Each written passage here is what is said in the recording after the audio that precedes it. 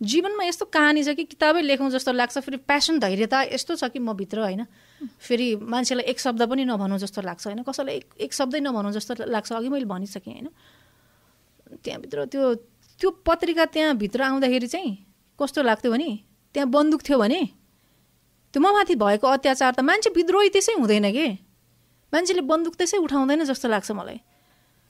त्यो मसँग क्षमता हुने हो भने त्यो बार तोड्न सक्ने हो भने बार तोडेर त्यो बन्दुक निकालेर त्यो जसले अत्याचार गरेछ उसैलाई हान्दिउँ जस्तो त्यतिसम्म हुन्थ्यो कि रगत यो भित्रबाट उम्लिएर आउँथ्यो कि त्यो। This is Mazzako Podcast. रमाइलो छ।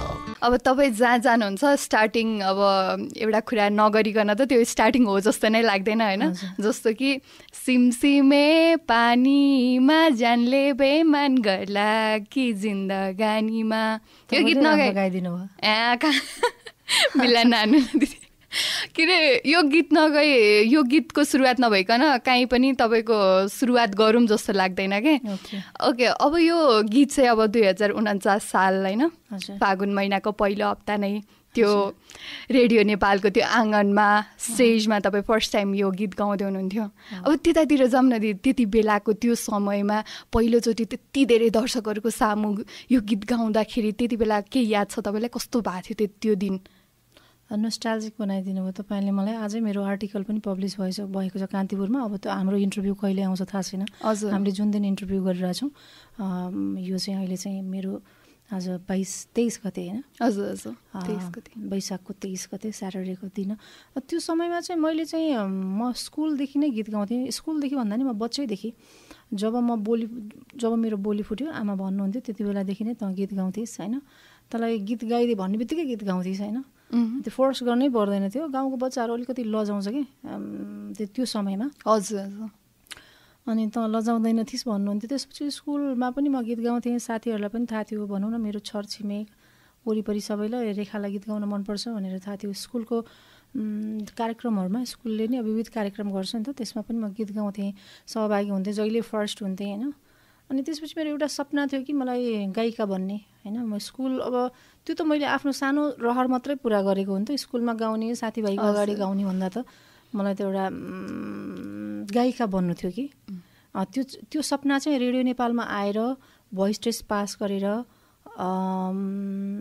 भोइस टेस्ट दिएर पनि पास गरेपछि मात्रै गायिका हुन्थ्यो होइन। मेरो सपना त्यहाँबाट मात्रै पुरा हुन्थ्यो। मैले चाहिँ आफ्नो हाई स्कुल लेभल सकेपछि चाहिँ त्योभन्दा अगाडि त आउनलाई समय मिल्दैन थियो होइन, पढाइको कुराहरू हुन्थ्यो, अब त्यति लामै छुट्टी हुँदैन थियो, अब फ्यामिलीलाई पनि मनाउनु पर्ने एउटा कुरा थियो होइन। अनि त्यसपछि म रेडियो नेपाल आएर भोइस टेस्ट पास गर्छु, भोइस टेस्ट दिन्छु भनेर आएँ। पास हुने त सेकेन्डरी कुरा छ, तर रेडियो नेपालमा आउँदाखेरि चाहिँ भोइस टेस्ट भर्खर मात्रै त्यो समय चाहिँ सकिसकेको रहेछ, त्यही पनि आधुनिक गीतमा भोइस टेस्ट दिन्छु भनेर आएको थिएँ। अनि त्यही सिलसिलामा रेडियो नेपाल पुगेको बेलामा थाहा पाएँ कम्पिटिसन भइरहेछ भनेर। अनि फर्म फिलअप गरेर एउटा आवेदन दिएर त्यसपछि मैले चाहिँ आफू पार्टिसिपेट भएँ त्यसमा, अनि गीत पनि सेलेक्सन भयो। सो अनि त्यसपछि प्रतियोगिता पनि त्यति बेला निकै लामो चल्थ्यो, 4-5 दिन 6 दिनै हुन्थ्यो, किनभने धेरै मान्छे हुन्थ्यो कि। प्लेटफर्म नै थिएन, जस्तो अहिलेको नेपाल आइडल भयो होइन, भोइस अफ नेपाल भयो, अहिले धेरै प्लेटफर्महरू छ होइन, लगायतका रियालिटी रियालिटी सोहरू धेरै थियो होइन।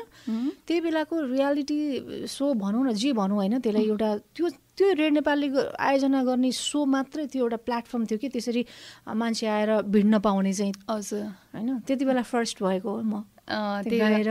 त्यति बेला चाहिँ त्यो रेडियो नेपालको स्टेज थियो होइन। अहिले पनि कहिलेकाहीँ इन्टरभ्यू दिन जान्छु, अनि त्यो मैले जहाँ स्टेज बनाएको थियो सम्झिन्छु होइन, फेरि फर्केर त्यही समयमा पुग्छु होइन, अनि त्यही दिनहरूमा पुग्छु। त्यति बेला चाहिँ सङ्गीत सम्बन्धी त्यति नलेज त थिएन, तर एउटा कन्फिडेन्ट त्यति बेला पनि थियो मसँग होइन, म गाउन सक्छु भन्ने। स्टेजमा उक्लिनुभन्दा अगाडि अलिकति नर्भस भएको थिएँ होइन, हार्टबिट धेरै फास्ट भएको थियो। गणेश परियार दाइले सघाउनु भएको थियो मलाई। धेरै कुराहरू छ त्यो यो इन्टरभ्यूमा। अब कसरी भनौँ, पहिला त साडी चोलो लाएर आउनु भन्नुभएको थियो, मैले त्यही सामान्य कुरा बुझेँ, साडी चोलो लाएर गएँ होइन।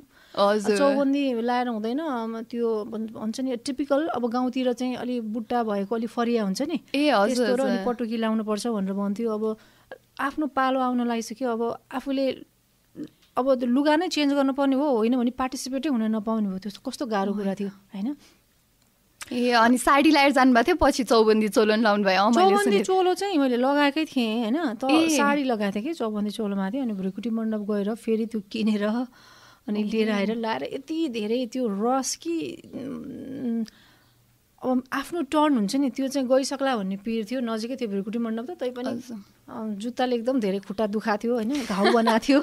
यो चाहिँ पहिलोचोटि भने मैले जुत्ताले खुट्टा दुखाएको र घाउ बनाएको चाहिँ हो। अब तपाईँ 2049 सालमै काठमाडौँ टेक्नु भएको थियो होइन? अब दुईटा सपना बोकेर चाहिँ काठमाडौँ टेकेको 2049 सालमा होइन। काठमाडौँ सहरलाई हेर्न निहाल्न कस्तो छ भनेर होइन चाहिँ अगाडि पनि आएको थिएँ, घुम्नलाई चाहिँ आउनु भएको थियो। जस सपना बोकेर एउटा गायिका बन्छु र उच्च शिक्षा हासिल गर्छु भनेर दुईवटा सपना बोकेर चाहिँ तपाईँ 2049 सालमा काठमाडौँ टेक्नुभयो। अहिलेको त पुरा गर्नुभयो नि दुईटै सपना पुरा भयो। मैले चाहिँ लैङ्गिक शिक्षामा मास्टर्स गरेँ, त्यो पनि उच्च शिक्षा हासिल गर्नु पनि मेरो एउटा सपना थियो। अर्को सपना थियो गायिका बन्ने, त्यो पनि गायिका भएँ। दुईटै सपनाहरू पुरा भए।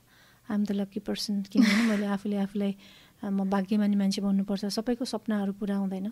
मेरो एउटा सानो उमेरमा देखेको सपना थियो, त्यो सपना चाहिँ पुरा भएको छ। तर लक्की त लक्की नै हो है। पहिलोचोटि त्यसरी स्टेजमा गाउँदै पनि फर्स्ट हुनु भनेको त त्यो त अभियसली धेरै लक्की हो नि त होइन? धेरै लक्की। पहिलो गीतबाटै प्रथम त अहिलेसम्म अहिले पनि रेड नेपालको वार्षिक उत्सवको अवसरमा अहिले पनि अधिराज्यव्यापी कम्पिटिसन गराइरहनु भएको छ होइन। तर अहिले को फर्स्ट भयो के भयो थाहा छैन। अहिलेसम्म धेरै मान्छेहरू प्रथम हुनुभयो होला, तर सबै मान्छे सबै गीतहरू त्यति पपुलर छैनन्। जुन गीत चाहिँ मैले गाएर प्रथम भएपछि त्यसको नेक्स्ट इयर धादिङबाटै हुनुभएको थियो लक्ष्मी शाह दिजु होइन। अब उहाँ पनि अब अहिले कहाँ हुनुहुन्छ, बिजी हुनुहुन्छ होइन। म चाहिँ अहिले स्टिल म यही फिल्डमा छु, निरन्तर मैले काम गरिरहेको छु होइन। मेरो कति गीतहरू चाहिँ केही समयमा एकदम लाग्छ, कुनै समय 1-2 वर्ष 6 महिना चलेर पछि बिर्सिने खालका गीतहरू पनि छन् होइन। तर मेरो गीत कालजयी बन्यो होइन, एउटा ऐतिहासिक गीत बन्यो, इतिहास रच्न सफल भयो होइन। एउटा कल्चरल सङ्ग नेपालको 10वटा गीत गर्नु मतलब काउन्ट गर्नु पऱ्यो भने 10वटा गीत टप 10 भित्र पर्ने गीत गाएँ होइन। इन्टरनेसनली रिकगनाइज नेपाली सङ्ग भनेर हुने सङ्गको एउटा क्रिएटर आफू हुन पाएँ म होइन। त्यो त अहिलेसम्म पनि अब तपाईँको भर्खरै मात्र पनि यसको रिमेक निकाल्नु भएको छ होइन। त्यो अहिले पनि भर्खरै गाउनु भएको जस्तो त्यो पहिलाको गीत हो, हामीले सुनिसक्यौँ जस्तो फिल हुँदैन कि अहिले नै भर्खरै बनाएर भर्खरै त्यो शब्दहरू होइन त्यस्तो गहकिला छन् कि। यही बेलामा तपाईँ जब प्रथम हुनुभयो त्यति बेला नै तपाईँहरूको एल्बम रेकर्डिङ गर्दाखेरि प्रेमराजा त्यति बेला अब चर्चित दाई हुनुहुन्थ्यो होइन। गीतमा प्रेमराजा महत दाईसँग तपाईँहरूले डुएट गरेर गाउनु भएको थियो यो गीत। तपाईँले चाहिँ रेड नेपालमा मेरो शब्द सङ्गीत भनौँ न, अब यसलाई सबै कुरा गाएको मैले र प्रथम भएको म। त्यसपछि चाहिँ उहाँले रिक्वेस्ट गर्नुभएको थियो डुएट गाउनको लागि, त्यसपछि गाएको गीत हो। त्यही त, त्यसपछि तपाईँले सँगै जान गाउनुभयो। तर जब एल्बम रिलिज भयो त्यति बेला तपाईँको नाम कहीँ भेटिएन। त्यति बेला त भेटियो, गायिका रेखा शाह त थियो होइन। अब मतलब त्यही पनि एल्बम निस्किँदा चाहिँ मेरो नाउँमा निस्किएन। त्यो चाहिँ म्युजिक नेपाल यस्तो हुन्छ अहिले पनि। अब जस्तो नेपालको धेरै रियालिटी सोहरूमा प्रथम भइसकेपछि चाहिँ धेरै अपर्च्युनिटीहरू पाउँछ नि। जस्तै अहिले त कुन कम्पनीले गाडी दिन्छ होइन, हाम्रो समयमा त्यस्तो थिएन। अनि इन्भेस्ट गरिदिन्छ कम्पनीहरूले होइन। त्यस्तै म्युजिक नेपाल एउटा कम्पनी थियो त्यति बेला चाहिँ, जोसँग प्रतिभा छ, गाउने क्षमता छ, उहाँहरूलाई चाहिँ म्युजिक नेपाल इन्भेस्ट गर्नुहुन्थ्यो। मैले चाहिँ अब पहिला भइसकेपछि त अब प्रतिभा भएको मान्छे भनेर अब बुझ्नुभयो उहाँहरूले र त्यो चाहिँ मलाई उहाँहरूले दिनुभएको एल्बम थियो, उहाँहरूको अफर थियो। उहाँले नै मलाई तपाईँको एल्बम होइन कति our studio free, musician free होइन, यतिवटा हातहरू फ्री तपाईँको लागि भनेर एल्बम नै उहाँहरूले गरिदिनु भएको हो। त्यो चाहिँ मेरो लागि दिनुभएको एल्बम हो। तर निस्किँदाखेरि चाहिँ अर्कै मान्छे निस्केपछि मात्रै मैले थाहा पाएँ। ठिकै छ। अब त्यसपछि अब अहिले 30 वर्षपछि मैले लामो भनौँ न लडाइँपछि भने मैले लेखेको पनि छु होइन।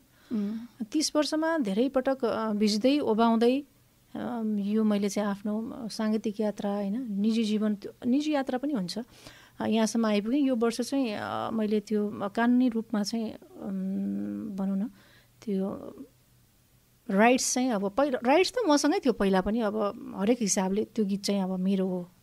म्युजिक नेपालले चाहिँ भर्खर मात्रै हाम्रो एग्रिमेन्ट पाएको छ। अब तपाईँले अहिलेको रिमेक चाहिँ अब यशराज मुम्बईको प्रसिद्ध यशराज स्टुडियोमा गर्नुभयो होइन? त्यो कस्तो थियो त्यति बेला? अब तपाईँ यो यशराज स्टुडियो भन्ने बित्तिकै एसियाकै सबैभन्दा उत्कृष्ट एउटा स्टुडियो मानिन्छ होइन? तपाईँले त्यो त्यहाँ गएर आफ्नो गीत रेकर्ड गर्नलाई कतिको सहज भयो र कसरी त्यहाँसम्म पुग्नुभयो? सपनाहरू पनि यस्तो हुँदो रहेछ होइन, मान्छेको एउटा सपना पुरा भएपछि अर्को सपना फेरि मान्छेले बनाइहाल्छ कि, त्यो जरुरी पनि छ। नत्र भने आज संसार यति एडभान्स भयो, टेक्नोलोजी छ होइन, संसार कहाँबाट कहाँ पुग्यो, एउटा संसारलाई ग्लोबल भिलेज बनाएको छ नि त होइन? कस्तो कस्तो आविष्कार भएको छ। मेरो 2टा सपना त पुरा भयो। त्यसपछि पनि मलाई बेस्ट स्टुडियोमा यशराज स्टुडियो चाहिँ यशराज फिल्मकै ब्यानरमा पनि कतिवटा मुभीहरू हेरेको छौँ हामी होइन, हाम्रो छिमेकी मुलुक भएको कारणले। त्यसपछि त्यहीँ रेकर्ड भएका कति फिल्मका हिन्दी सङहरू, कर्णप्रिय सङहरू गाडीमा सुन्छु मैले होइन, अनि सुनेको छु। त्यहाँको क्वालिटीसँग चाहिँ म एकदमै भनौँ न मेरो एउटा त्यसलाई के भन्ने एकदम एक्चुअल शब्द पाइनँ मैले। मलाई चाहिँ एउटा त्यहाँ गएर गाउने चाहिँ रहर थियो त्यो क्वालिटी को लागि। अनि त्यो स्टुडियो हेर्ने रहर पनि थियो। अनि त्यसपछि यसपालि चाहिँ मैले त्यहीमा पनि मेरो आफ्नो एउटा परिचय बनाउन सफल जुन गीत चाहिँ रेखा शाहको पर्याय हो, सिमसिमे पानीमा गीतमा त होइन कि मेरो लागि त्यो चाहिँ मेरो सोल हो भन्छु मैले, मेरो आत्मा हो होइन। त्यो गीतलाई चाहिँ मैले त्यहाँ गएर रिमेक गर्ने एउटा बाटो खोजेँ होइन। त्यो पहिला सपना बनाएँ। त्यसपछि चाहिँ मेरो त्यहाँ इन्डियामा मान्छे थिएन मुम्बईमा। त्यसपछि हामी बसेर छलफल गऱ्यौँ। त्यसको लागि म शिखर सन्तोषजीलाई धन्यवाद दिन चाहन्छु यहाँबाट होइन। हाम्रो शिखर सन्तोषजीले अपोइन्टमेन्टहरू बनाइदिनु भयो, हामीसँगै गयौँ यहाँबाट। हामी 4-5 जना गएको थियौँ। यसको गीतको सङ्गीत संयोजन, म्युजिक प्रड्युसर भनेको चाहिँ सबै किसिमको एरेन्जमेन्ट उसले गरेको, रिकेश गुरुङ भयो। अनि मेरो टिममा सुरुदेखि नै इन्भल्भ रूपेश थापा, अनि सन्तोषजी, म र मेरो छोरा, हामी 5 जना गएको थियौँ। अनि गएर त्यहाँ रेकर्ड गर्नलाई पहिला अपोइन्टमेन्ट दिनु पर्थ्यो। अपोइन्टमेन्ट थियो हाम्रो होल डेको अघिल्लो दिन पनि। अनि गेटमा गइसकेपछि त्यहाँ सिक्योरिटीहरू हुनुहुन्थ्यो। अनि त्यसपछि हामीले भित्र इन्फर्म गऱ्यौँ, हामीलाई छिर्न दिएन। अनि त्यसपछि धेरै ठुलो बिल्डिङ थियो, ठुलो एरिया थियो। अनि त्यहाँ बाहिरबाटै एउटा मनहारी कि एकदम हुन्छ नि, मन नै प्रफुल्ल हुने गेटमाबाट। अनि त्यसपछि भित्रबाट कल गरिसकेपछि कलमा जान दिनु भनेपछि गयौँ। दाहिनेतिर एउटा मन्दिर थियो होइन, यशराज स्टुडियोको भित्र यस्तो राम्रो मन्दिर थियो। हामी सबैजनाले त्यहाँ ढोग्यौँ होइन, फुल चढायौँ। शिवजी हुनुहुन्थ्यो, सरस्वती हुनुहुन्थ्यो, थुप्रै देवताहरू छ त्यहाँ। राइटतिर फुलै फुल, हरेक दिन पूजा हुन्छ होला, मेबी पण्डित राखेको होला होइन। त्यो पुरा पूजा गरिएकै थियो त्यहाँ। अनि त्यहाँबाट मन्दिरलाई दाहिने पारेर उनीहरूले बनाएको त्यो प्राइभेट मन्दिर हो। भित्र गयौँ, त्यहाँ पनि सिक्योरिटी थियो होइन। त्यहाँ फेरि त्यो भित्र छिर्ने ठाउँमा उहाँ सोध्यौँ होइन। यति ठुलो भवन थियो। अनि भित्र गयौँ, भित्र छिर्ने बित्तिकै एक किसिमको भाइब्स हुन्छ नि, गुड भाइब्स कि एउटा फिल। मन्दिरभित्र जाँदा तपाईँलाई कस्तो महसुस हुन्छ होइन, त्यस्तै महसुस गरेँ। तर ढोका थियो। एउटा ढोका खोलेर बाहिर निस्केँ, फेरि हराएँ पनि म त एकछिन चाहिँ होइन। ठुलो क्यान्टिन थियो। अनि क्यान्टिन पुगेछु, म क्यान्टिनपट्टि पुगेछु होइन। अनि सन्तोषीले यता भनेर बोलाउनु भयो। अनि त्यसपछि म भित्र छिरेँ। 2-3टा ढोका पार गरिसकेपछि अनि मेन स्टुडियोमा पुग्यौँ। त्यो चाहिँ यशराज स्टुडियोको सबैभन्दा ठुलो स्टुडियो, मेन स्टुडियो नै बुक गरेको थिएँ मैले। त्यहाँ पुग्दाखेरिको एक्सपिरियन्स चाहिँ त्यहाँभित्र गइसकेपछिको एक्सपिरियन्स एउटा मन्दिरमा जाँदाखेरि जस्तो एउटा मान्छेले अनुभव गर्छ, अनुभूत गर्छ, त्यस्तै अनुभव गरेको थिएँ होइन। एकदम प्रफुल्ल थिएँ म। जीवनको मेरो एउटा ह्याप्पिएस्ट मोमेन्ट मध्येको एउटा मोमेन्ट चाहिँ त्यो थियो। त्यो पल, त्यो क्षणहरू, एउटा मात्रै पल होइन, निकै लामो क्षण मैले त्यहाँ बसेँ। दिनभरि काम गरेँ। मैले अपोइन्टमेन्ट थियो, राजु सरदारजीले रिदम बजाउन आउनुभएको थियो। अनि हाम्रो उहाँले के भन्नुभएछ भने नेपालबाट चाहिँ रिदम गीत रेकर्ड गर्नलाई मान्छे आउनु भएको छ भनेर भन्नुभएछ होइन। उहाँ मुभीमा बजाउने मान्छे हो, धेरै लामो समयदेखि एकदमै प्रख्यात र राम्रो बजाउने रिदम बजाउने मान्छे हो फेरि। अनि त्यहाँको फेरि बजाउने सिस्टम नि गजब रहेछ। उहाँको 2टा एसिस्टेन्ट थियो, बाजा चाहिँ एउटा गाडीभरि थियो ठुलो, कस्तो पनि भ्यान जस्तो बाजामा लिएर आउनु भएको थियो। अनि बाजाहरू पनि एकदम ठुल्ठुलो थियो। म त त्यो मलाई त्यसको नाम पनि थाहा छैन कि, अब एउटा गायिकालाई थाहा पनि हुनु पर्थ्यो कि अब पर्दैन थियो, थुप्रै थियो त्यो। अनि त्यो उहाँको 2जना एसिस्टेन्ट थियो। अनि उहाँले त्यो बाजाहरू भित्र लिएर देखेर एकछिन अनि सक भएँ। अनि त्यसपछि उहाँ स्टुडियोमा जानुभयो। त्यो जुन म्युजिसियनहरू बसेर बजाउने स्टुडियो हुन्थ्यो नि, धेरै ठुलो एरिया थियो कि त्यो। यति ठुलो एरिया थियो कि कतिपय कुरा चाहिँ त्यो वर्डमा व्यक्त नहुने गरिकन राम्रो थियो त्यो स्टुडियो होइन। अनि उहाँले हाम्रो उदित नारायण झाज्यूलाई कल गर्नुभएछ, नेपालबाट सिङ्गर आएको छ, यहाँ गीत गर्दै हुनुहुन्छ को भनेर सोध्नुभएछ। रेखा शाह हुन्छ नि, फोन दिनु भन्नुभएछ। अनि फोनमा बात गरेँ उहाँसँग। अनि खुसी लाग्यो तपाईँ आउनुभएछ, तपाईँको गीत सबैले सुनेकै गीत हो, मेरो घरमा डिनर खाना आउनु भन्नुभएको थियो उहाँले। पर्सि कहिले भ्याउँछ, तर मसँग यति टाइट सेड्युल थियो कि राम्रोसँग सुत्न पनि पाएन। म फर्किँदाखेरि चाहिँ त्यति बेला त्यो धेरै एक्जर्सन भएर 103 फिभर भएको थियो मलाई एयरपोर्टबाटै, त्यस्तो एक्जर्सन भयो। त्यो एक्सपिरियन्स चाहिँ स्टुडियोभित्रको एक्सपिरियन्स चाहिँ अब अनौठो थियो। उहाँहरूको काम गर्ने शैली पनि फरक थियो। एकजनाले जस्तो पेमेन्ट पनि अब एकदम हाई गर्नुपर्ने रहेछ त्यहाँ होइन। यहाँ त एक दिनमा एउटा गिटार बजाउने मान्छेले, एउटा रिदम बजाउने मान्छे थुप्रै ठाउँमा जानुहुन्छ नि त। राजुजीले त्यो दिनको लागि चाहिँ मसँग मात्र अपोइन्टमेन्ट थियो, मेरो गीतमा मात्रै बजाउनु भएको थियो होइन। किनभने उहाँले धेरै लामो समय, उहाँले 11 बजेदेखि बजाउनु भएको थियो होला, अलमोस्ट 4 बजे थियो उहाँले रिदम सक्ने बेलामा। त्यसपछि गिटार आउनुभयो होइन, सोनु सोल आउनुभयो। अनि उहाँले गिटार बजाउनु भयो। उहाँलाई पनि निकै लामो समय लाग्यो। म स्टुडियो गाउन छिर्दा त धेरै ढिलो भएको थियो। अनि उहाँले चाहिँ तपाईँको आवाज चाहिँ चित्रा सिंहसँग मिल्दो रहेछ आपको, एक्चुअली यहाँ पनि मौका मिल्न चाहिए भन्दै हुनुहुन्थ्यो होइन। उहाँले धेरै तारिफ गर्नुभयो। अनि फ्लुट बजाउन आउनुभएको थियो विजय ताम्बे, एकदम राम्रो फ्लुट बजाउनु भयो। उहाँसँग नि फोटो चाहिँ खिच्यो, धेरै लामो कुरा हुन पाएन किनभने एकदमै ढिलो भइसकेको थियो। त्यो एक्सपिरियन्स चाहिँ दिनभरि हामी त्यहीँ बस्यौँ, त्यहीँको क्यान्टिनमा खाना खायौँ होइन पहिलो दिन चाहिँ।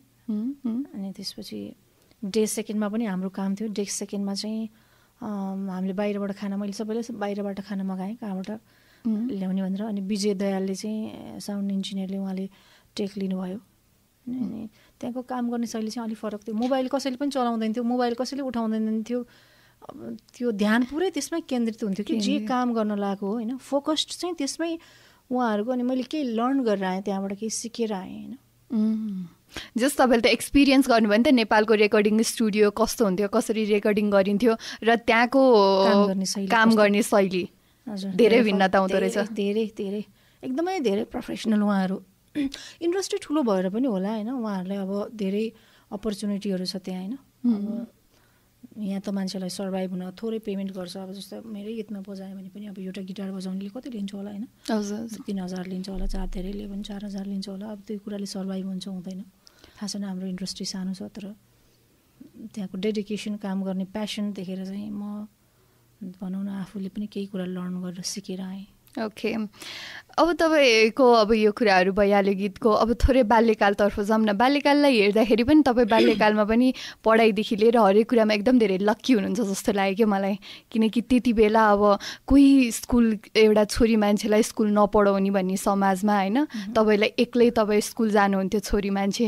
त्यति बेलाको त्यो कुराहरू सम्झिँदाखेरि अझै पनि मलाई चाहिँ पढाउनु भएको थियो है भन्ने त्यो फिल चाहिँ हुन्छ कि हुँदैन? धेरै हुन्छ। त्यो समयमा चाहिँ छोरीलाई पढाउने प्रचलन त्यति थिएन। छोरी चाहिँ अर्काको घरमा बिहा गरेर जाने जात हो होइन। उसले चाहिँ घर गरेर खानुपर्छ। उसलाई चाहिँ के बनाउनु पर्छ भने, कस्तो बनाउनु पर्छ भने सहने क्षमता, प्यासन, एकदमै प्यासनेट हुन्छ नि। प्यासन अनि कम्प्यासनेट के, अनि ऊ के पनि हुनुपर्छ भने सबै कुरा सहनुपर्छ होइन। अनि करुणा धेरै हुनुपर्छ। उसले सबैलाई करुणा हुनु त राम्रो कुरा हो, कम्प्यासनेट हुनु त राम्रो कुरा हो होइन। त्यो त एउटा आफैमा ओड पनि, त्यो ओड पनि मलाई यति, त्यो बोल्दैखेरि पनि मलाई एकदम करुणा भन्ने शब्द चाहिँ असाध्यै मिठो लाग्ने शब्द हो होइन, असाध्यै गहन शब्द हो होइन। अनि सबैलाई माया गर्नुपर्छ, ऊ माथि जस्तोसुकै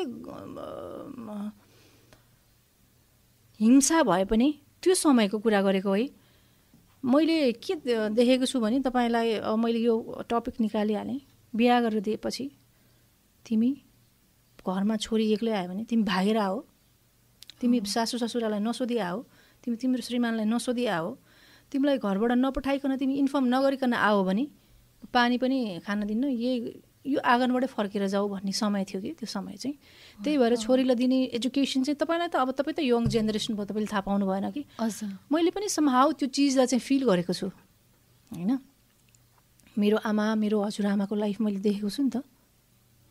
अनि त्यो समयमा चाहिँ त्यही किसिमले तयार पारिन्थ्यो कि एउटा केटीको मनस्थिति चाहिँ त्यही हिसाबले तयार पारिन्थ्यो। केटी मान्छे बोल्ड हुनुपर्छ होइन, आवाज उठाउनुपर्छ, अन्याय हुनु हुँदैन, जेन्डर बायस हुनु हुँदैन होइन। आफ्नो अधिकार के हो त्यो आफ्नो अधिकार सुनिश्चित गर्नुपर्छ, सुरक्षित गर्नुपर्छ, लड्नुपर्छ भन्ने चेतना चाहिँ त्यति बेला मान्छेमा थिएन होइन। केटी मान्छे चाहिँ सहनु नै पर्छ, काइन्ड अफ केटीलाई चाहिँ एउटा वस्तुको रूपमा लिने समय थियो जस्तो लाग्छ मलाई त्यो समय होइन। अब त्यो परिवेशमा मेरो परिवेशमा सहरमा कस्तो थियो थाहा छैन, म सहरको जनजीवन मलाई थाहा छैन सहर त्यही बेलामा कस्तो थियो। म जन्मिँदा म 7 वर्ष हुँदाखेरि होइन, मलाई 6 वर्ष 5 वर्षमा स्कुल हाल्दाखेरि त मैले मेरो गाउँमा मलाई जे सिक्यो, मेरो परिवेश मेरो सराउन्डिङ मेरो सर्कमस्टान्सेस जे थियो मैले त त्यही कुरा सिक्ने त नि एउटा बच्चाले। तर एउटा कुरा म लक्की थिएँ किनभने मेरो फ्यामिलीमा चाहिँ के थियो भने मेरो हजुरबुवा चाहिँ कस्तो हुनुहुन्थ्यो भने अलिकति चेतना भएको मान्छे, विवेक भएको मान्छे। उहाँले चाहिँ छोरीले पनि पढ्नुपर्छ, छोरीलाई पनि पढाउनुपर्छ भन्ने उहाँले, मेरो फुपूले पढ्न पाउनु भएन मेबी होइन, त्यति बेला अब केही समस्या थियो होला। तर उहाँले चाहिँ नातिनीलाई पढाउने इच्छा राख्नु भएको रहेछ। मलाई पहिलो दिन उहाँले बोकेर स्कुलमा लानुभएको थियो, त्यो दिन मलाई याद छ। स्कुलमा जाने बेलामा बोकेर मात्रै लानुभएको थिएन, त्यो स्कुलमा त्यति बेला ड्रेस लाउने चलनै थिएन, छोरी मान्छे पनि थिएन, अब आफ्नो घरमा जे छ त्यस्तै लाएर आउँथ्यो। उहाँले चाहिँ मलाई पोलिस्टरको त्यति बेला फ्रक लगाइदिनु भएको थियो, ब्ल्याक फ्रक थियो, ब्लू सर्ट थियो, जुत्ता लाएर होइन, अनि रिबन लगाइदिनु भएको थियो रातो। त्यो रिबन दुईवटा यतातिर यसरी बाँडिदिन्छ नि होइन, लाएर यसरी फर्काएर यहाँ अझ के बनाइन्छ फुल जस्तो बनाइदिन्छ, त्यसरी बोकेर लानुभएको याद छ मलाई होइन। त्यसमा चाहिँ प्राइमरी लेभलमा कोही पनि केटी मान्छे नै थिएन स्कुलमा होइन। अब प्राइमरी स्कुल घरबाट 5-7 मिनट 10 मिनटको डिस्टेन्स थियो होइन। म त्यसरी स्कुल पुगेँ। पहिलो दिन स्कुल जाँदाखेरि चाहिँ म बिरामी भएको थिएँ, थाहा छैन किन हो। अनि मेरो हजुरबाले चाहिँ मलाई घरमा चाहिँ घरमा कका के सिकाउनु भएको थियो होइन। अनि स्कुलमा लगेपछि हेडमास्टरले अनि त्यसपछि सोध्नुभयो, अनि मैले चाहिँ धुलोमा त्यो स्कुल हुन्छ नि स्कुलको प्राङ्गण, त्यो आँगन भनौँ न, कम्पाउन्ड, अब यहाँ त कम्पाउन्ड हुन्छ होइन, हाम्रो प्लास्टर गरिएको थिएन। अनि धुलोमा मैले लेखेर दिएँ हातले, मेरो राइट ह्यान्डको यो फिङ्गरले चाहिँ मैले क ख लेखेर देखाइदिएको थिएँ। मलाई त्यो दिन पनि याद छ। म एकदमै लकी मान्छे हो, मैले चाहिँ आफ्नो शिक्षा चाहिँ त्यहाँबाट प्रारम्भ गरेँ त्यो स्कुलमा चाहिँ। अनि त्यति बेला चाहिँ थिएन जस्तो बच्चाहरू चाहिँ थिएन जस्तो के त्यही त तपाईँ गइसकेपछि नै त्यसपछि बरु अलि अरू जाना पनि जानुभयो स्कुल पढ्न केटीहरू, किनभने त्यसपछि म गएपछि मोटिभेसन भयो होइन। मेरो जिजुबा हजुरबालाई चाहिँ मान्नुपर्छ होइन, उहाँ चाहिँ समाजलाई परिवर्तन गर्ने मान्छे, अनसिन भनौँ न, बिहाइन्ड द सिन। उहाँले चाहिँ पर्दा पछाडि बसेर पनि त्यो काम त उहाँले स्कुल लग्नु भयो नि त। म आफै स्कुल जान सक्छु, विद्रोह त गर्न सक्दैन थिएँ नि त, म त एउटा सानो बच्चा थिएँ नि होइन। तर उहाँको कारणले म स्कुल जान पाएँ। तर उहाँले नै मोटिभेट गरेको सोसाइटीलाई। अनि त्यसपछि त 10, 12, 13 वर्ष भएको मान्छेलाई पनि लगेर शिशु कक्षा भन्थ्यो होइन। अनि त्यो कसैलाई 12, 13 वर्षको छोरीहरूलाई पनि लगेर स्कुल भर्ना गर्न थालेको थियो त्यसपछि चाहिँ। त्यही त कसले भन्छ त यस्तो कुराहरू हुँदाखेरि, एकजनाले सुरुवात गर्यो भने मान्छेहरू भन्छन् नि एकजनाले सुरुवात गरेर के हुन्छ र भन्छन् नि। अब त्यो इक्जाम्पल हेर्न सकिन्छ कि एकजनाले सुरुवात गरेर सबैजना फलो गर्नुभयो कि भएन, त्यही भएर सुरुवात भनेको आफैबाट गर्नुपर्छ भन्ने कुराहरू छ नि। त्यो चाहिँ जे होस्, हजुरबुवा भने जस्तो अझ बढी पहिलाको मान्छेले होइन त्यतिसम्म बुझ्नु हुँदो रहेछ। कन्जर्भेटिभ हुन्थ्यो त्यति बेलाको मान्छे। तर चाहिँ म त यति भने नि यति लक्की मान्छे हो कि होइन, उहाँ चाहिँ त्यस्तो कन्जर्भेटिभ पनि हुनुहुन्थेन होइन। अनि त्यति कन्जर्भेटिभ सोच भएको भए त उहाँले मलाई स्कुल त पक्कै पठाउनुहुन्न थियो होला नि होइन। स्कुल जानुपर्छ, पढ्नुपर्छ, उहाँको एउटा चाहना थियो होइन। त्यो उहाँको चाहना चाहिँ सायद म पुरा गर्न सक्छु कि सक्दिनँ थाहा छैन। यो पनि सायद मैले फर्स्ट टाइम डिस्क्लोज गरेको होला। उहाँले भन्नुभएको थियो अरे होइन, त्यति बेला त हाम्रो घरमा चाँदीको थाल पनि हुँदैन थियो होइन, गाउँमा त स्टिलको थाल हुन्थ्यो होइन। टपरी चल्तीमा टपरी हुन्थ्यो कि, सालको पातको टपरी हुन्थ्यो। टपरीमा दियो, तामाको दियोमा दियो बालेर छैटीको दिन भाबीले भाग्य लेख्छ अरे नि त निधारमा होइन, त्यस्तो भन्ने प्रचलन छ नि त गाउँघरमा। उहाँले चाहिँ मेरो नातिनी चाहिँ यो देशको मन्त्री होस् भनेर, मेरो नातिनीको भाग्य चाहिँ राम्रो लेखिदिनुहोस् भनेर उहाँले त्यसमा पैसा हालेर प्रार्थना गर्नुभएको थियो अरे। त्यो पुरा होला नहोला अर्को कुरा, म राजनीति गर्नलाई त्यति इच्छुक पनि छैन, मलाई नेपालको राजनीतिसँग म त्यति खुसी पनि छैन होइन। अब के अरे त्यो कुरालाई अहिले जोड्दै जाम्ला होइन। अब सानोमा अब एउटा लकी पार्टले पढ्न पाए पनि एउटा घरको जेठी छोरी, तपाईँ अब त्यति बेलाको समाजमा अब छोरीलाई स्कुल त पढाउनु हुन्न भन्ने समाजमा पहिलो छोरी जन्मिनु भयो तपाईँ जेठी रूपमा, त्यति बेला कस्तो थियो होला त्यो छोरीलाई देख्दा त्यो समाज? किनकि छोरा छोरा चाहिन्छ भनेर पनि त हुन्छ नि, अब छोरीलाई पढाउनै हुन्न भन्ने समाजले छोरीलाई चाहिँ कसरी एक्सेप्ट गर्यो होला? मेरो फ्यामिलीमा त भने म फेरि पनि त्यो कुरामा पनि भाग्यमानी हो, कति लक्की होला है रेखा शाह, कति लक्की मान्छे म। मलाई चाहिँ उहाँहरूले लक्ष्मीको रूपमा स्वीकार्नु भएको थियो अरे। जिजुबुवा त्यस्तो पुरानो मान्छे होइन, एउटा मात्रै मेरो बुवा, एउटा मात्रै छोरा हो होइन। फ्यामिलीमा पहिल्यै छोरा होस् भन्ने चाहना अरूको पनि हुन्थ्यो, मैले देखेको पनि छु होइन, मलाई थाहा पनि छ। छोरा नभएरै छोरी छोरी भएर मेरै भनौँ न कजन भनौँ न आफ्नो मान्छेहरूले दोस्रो बिहा गरेर छोरा पाउनलाई फेरि बिहा गरेको पनि देखेको छु होइन। तर मलाई चाहिँ त्यस्तो कुरा मैले कहिल्यै भोग्नु परेन। मेरो भनौँ न अब घरमा मैले जहाँ जन्मेँ त्यहाँ चाहिँ छोरीको ठाउँमा छोरा भइदिएको भए हुन्थ्यो भनेर चाहिँ उहाँहरूले पनि भन्नु भएन, मलाई पनि कहिले पनि फिल गराउनु भएन, मलाई कहिले पनि त्यो फिल गराउनु भएन। मलाई छोरालाई जति एउटा प्राथमिकतामा पर्नुहुन्छ नि जो कोही छोराहरू, त्यही प्राथमिकता दिएर नै उहाँहरूले मेरो लालन पालन पोषण होइन शिक्षा दीक्षा सबै दिनुभयो। अनि संस्कारी पनि थियौँ हामी परिवारभित्र, अलिक स्ट्रिक्ट पनि थियौँ हुनुहुन्थ्यो, स्ट्रिक्टकै कुरामा त्यो पनि डिसिप्लिनको कुरामा डिसिप्लिन थियो मेरो फ्यामिली। मेरो हजुरबाले सिकाउनु भयो धेरै कुरा, महाभारत पढ्नुहुन्थ्यो हरेक साँझ, अनि महाभारतको सँगै महाभारत पढेर सुनाउनुहुन्थ्यो। कहिलेकाहीँ महाभारतको कथामा त्यो एक ठाउँमा पुगेपछि म चाहिँ सिरकले मुख छोपेर रुन्थेँ। कस्तो के थियो भने अभिमन्यु वधमा रोएको मलाई याद छ एक दिन। उसलाई चाहिँ त्यो चक्रव्यूहभित्र चिर्छ होइन, चक्रव्यूहबाट बाहिर निस्किने थाहा हुँदैन नि त, त्यहाँ विभत्स त्यो त लडाइँ हो एउटा होइन, जहाँ चाहिँ एउटा युद्ध चलिरहेको हुन्छ होइन।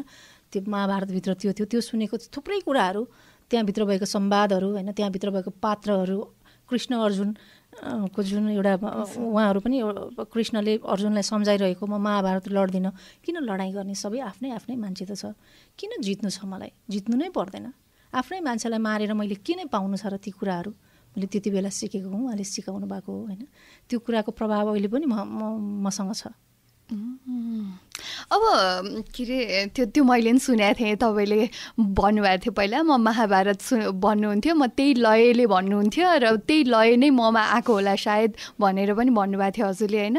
अब घरको जेठी छोरी भइसकेपछि अब गाउँघरमा काम त गर्नै पर्यो होइन, काम चाहिँ कतिको गर्नुहुन्थ्यो? अब घाँस काट्नेहरू, गाउँमा त के काम हुन्छ र घाँस काट्ने, अब भैँसीहरू, त्यति अब फेरि गाउँघरमा चाहिँ पहिला के हुन्थ्यो अरे भन्दाखेरि हो कि होइन होइन तपाईँलाई थाहा छैन? मलाई अलिक बढी चाहिँ थाहा छैन होइन। हाम्रो चाहिँ त्यस्तो त्यो काजी साजी यताउता ठुलो मान्छेको घरमा चाहिँ गाई बस्तु धेरै अनि अन्न धेरै उत्पादन गर्ने चाहिँ सबभन्दा ठुलो मान्थ्यो अरे के।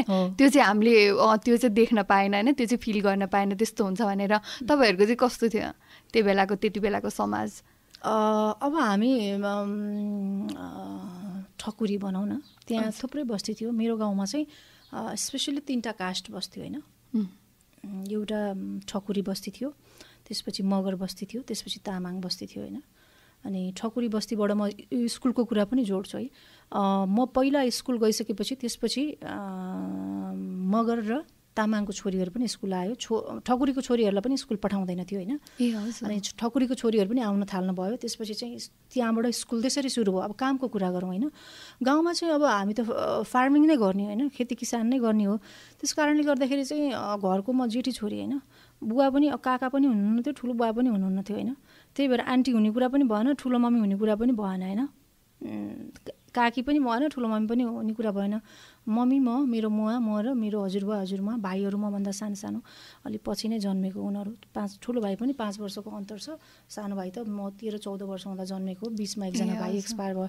कामको त कुरै नगर्नु न, अब काम त कति गरियो, घाँस काट्नु पर्थ्यो होइन। अब गाउँमा गर्ने काम सबै कुरा, मल बोक्नु पर्थ्यो, अब गाई बस्तु भैँसी हुन्थ्यो दुहुनु पर्थ्यो, अनि त्यसपछि त्यो गाई बस्तुको त्यो गोठ सफा गर्नु पर्थ्यो होइन, सोतर काटेर हाल्नु पर्थ्यो, घाँस काटेर हाल्नु पर्थ्यो, गोठालो जानु पर्थ्यो होइन।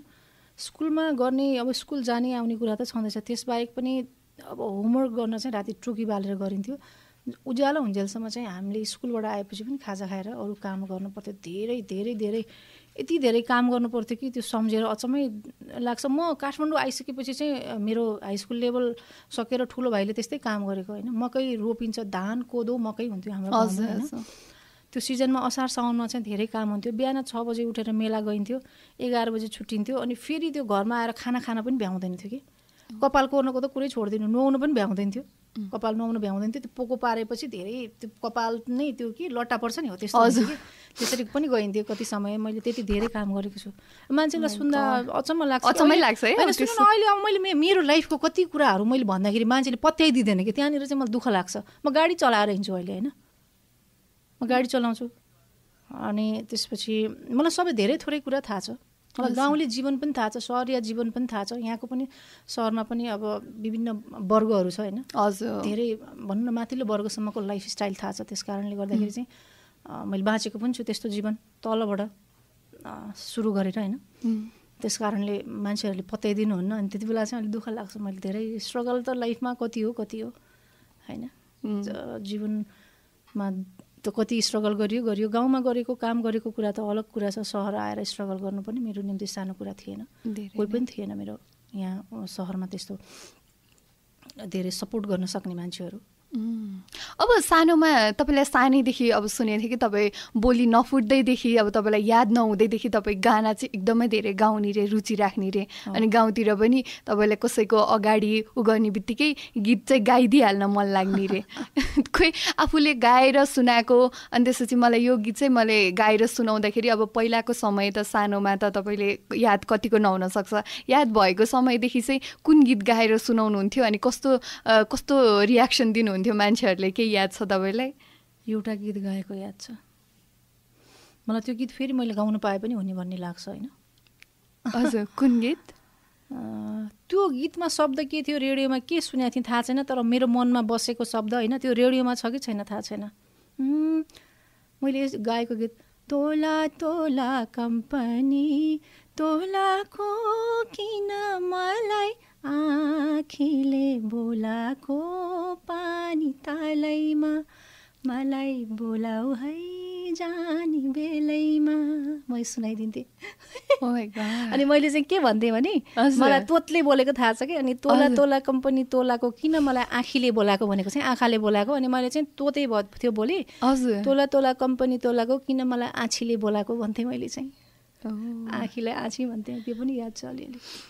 भनेपछि यस्तो गीतहरू चाहिँ तपाईँहरूले गाउँघरमा सुनाइराख्नुहुन्थ्यो? रेडियोमै सुनेको गीत हो, तर शब्द त्यही एक्ज्याक्ट थियो कि थिएन थाहा छैन। अब त्यो मेरो मनमा चाहिँ त्यो बसेको थियो, अहिलेसम्म पनि मनमा छ, जाँदैन। ओके, त्यसपछि तपाईँको अरू धेरै बाल्यकालको कुरा भइहाल्यो होइन।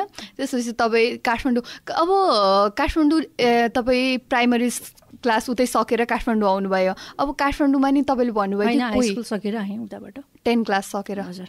अब काठमाडौँमा भन्नुभयो कि कोही थिएनन् भनेर होइन। अब सबै गाउँको मान्छेहरूलाई चाहिँ काठमाडौँमा छोरीहरूलाई किन पठाउने भन्ने पनि एउटा समस्या पनि हुन्छ होइन। त्यही माथि कोही नभएको ठाउँमा कसरी पठाउने, के गर्ला, कसो गर्ला, त्यो ठुलो सहरमा भन्ने हुन्छ नि। अनि तपाईँको चाहिँ त्यो सम्भव कसरी भएको थियो?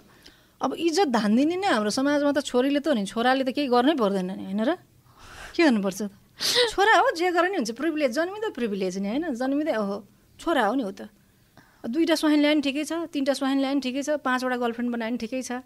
सोसाइटीलाई त केही न केही लोग्ने मान्छेले त प्रिभिलेज छुट त छ नि त उनीहरूलाई होइन र। अब अहिलेको समयमा चाहिँ अलिकति परिवर्तन भएको छ होइन, कानुन पनि परिमार्जन भएको छ होइन, तर अझै पनि जेन्डर बायस त छ नै।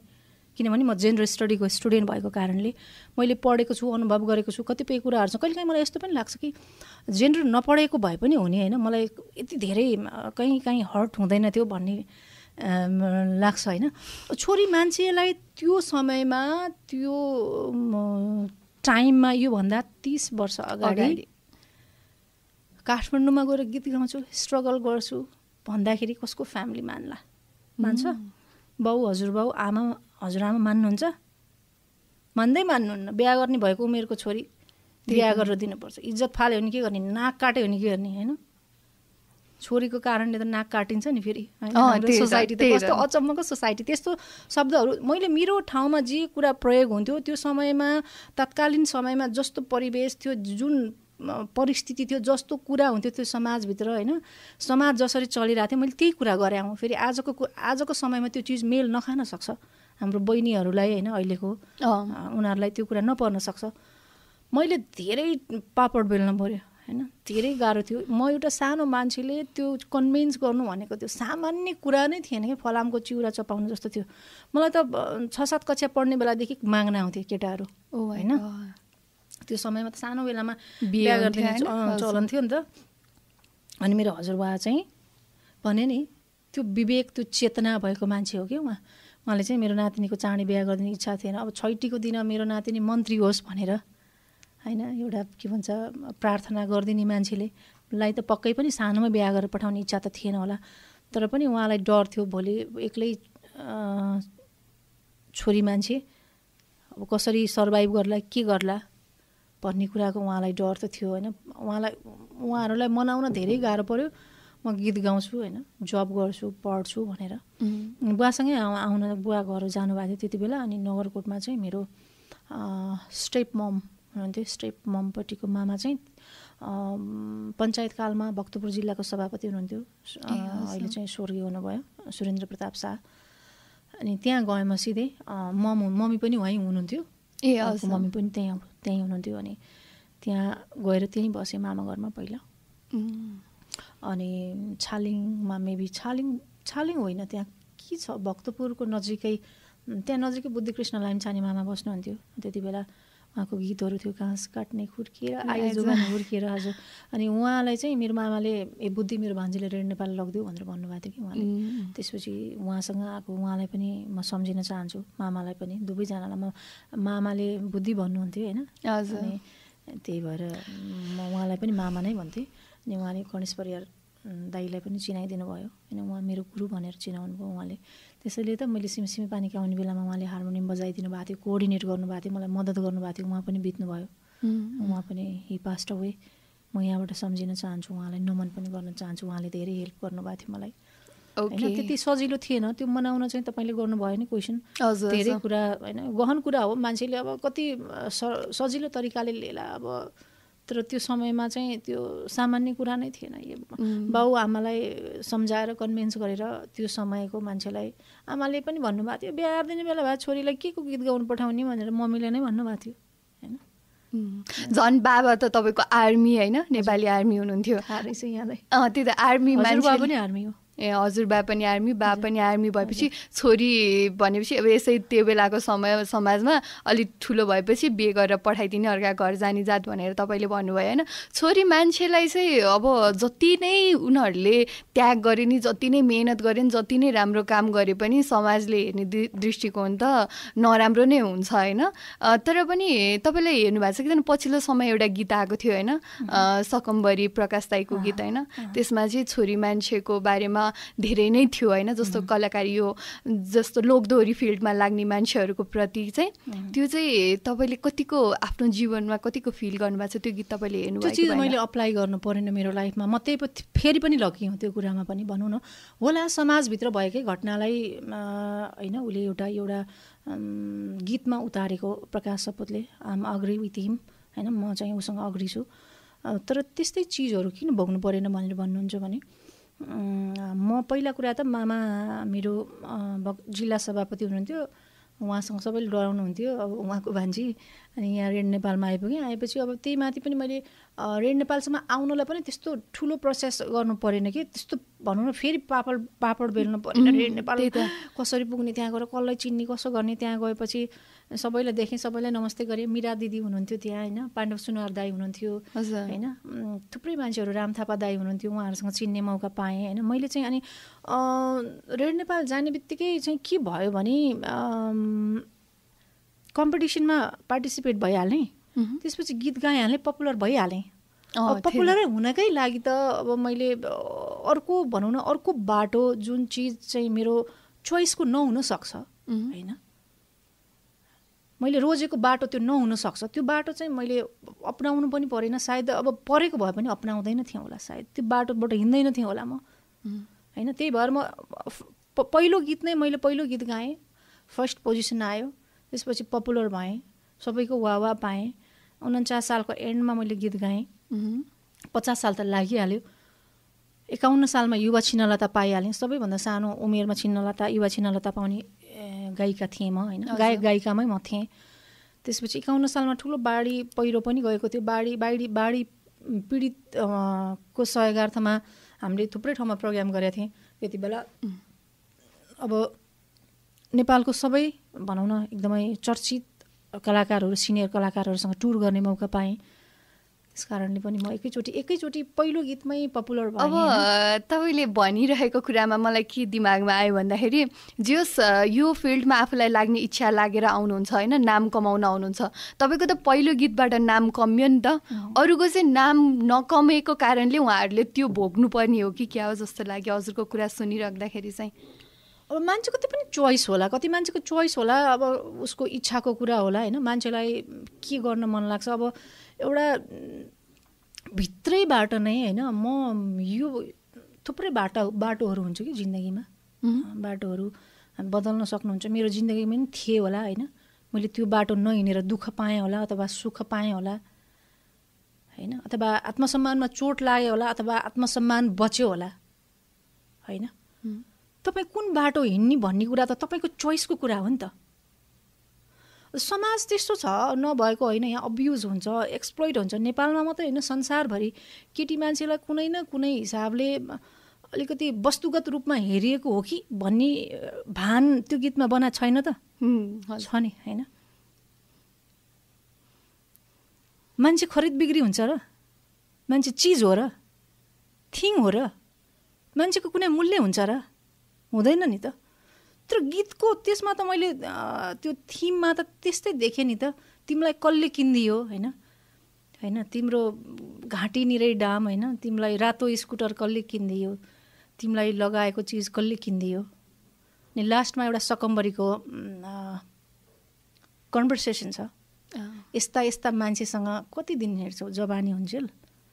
त्यसको सिम्बलाइज के हो त, के सिम्बल त्यसले भन्न खोजिएको कुरा के हो त होइन, केटीलाई प्रयोग गरेकै देखाउन खोजे होइन त त्यो गीतमा, मैले बुझेको त। अनि त्यसले सन्देश पनि दिन खोजेछ, तिमी गलत बाटोमा छौ है भनेर पनि सन्देश दिन खोजिएको छ होइन। त्यसमा यस्ता मान्छेहरू कस्ता मान्छेहरू, यो मान्छे र तपाईँमा के फरक छ र होइन। तपाईँले मेरो सपनाको फाइदा उठाउनु भयो र सस्तोमा बढ्नुभयो होइन, उहाँहरूले मेरो समस्या मेरो मजबुरीको फाइदा उठायो होइन, अलिक महँगोमा पर्नुको फरक त त्यति मात्रै हो। संवाद पनि छ गीतमा होइन, अलिकति वस्तुगत रूपमा लिन खोजेको कुराहरू चाहिँ एउटा समाजलाई सन्देश छ, समाज चाहिँ एउटा राम्रो बाटोमा जानुपर्छ, केटी मान्छेलाई रेस्पेक्ट गर्नुपर्छ भन्ने कुराको सन्देश हो जस्तो लाग्छ। म चाहिँ सबै कुरा पोजिटिभ वेमा लिन्छु होइन।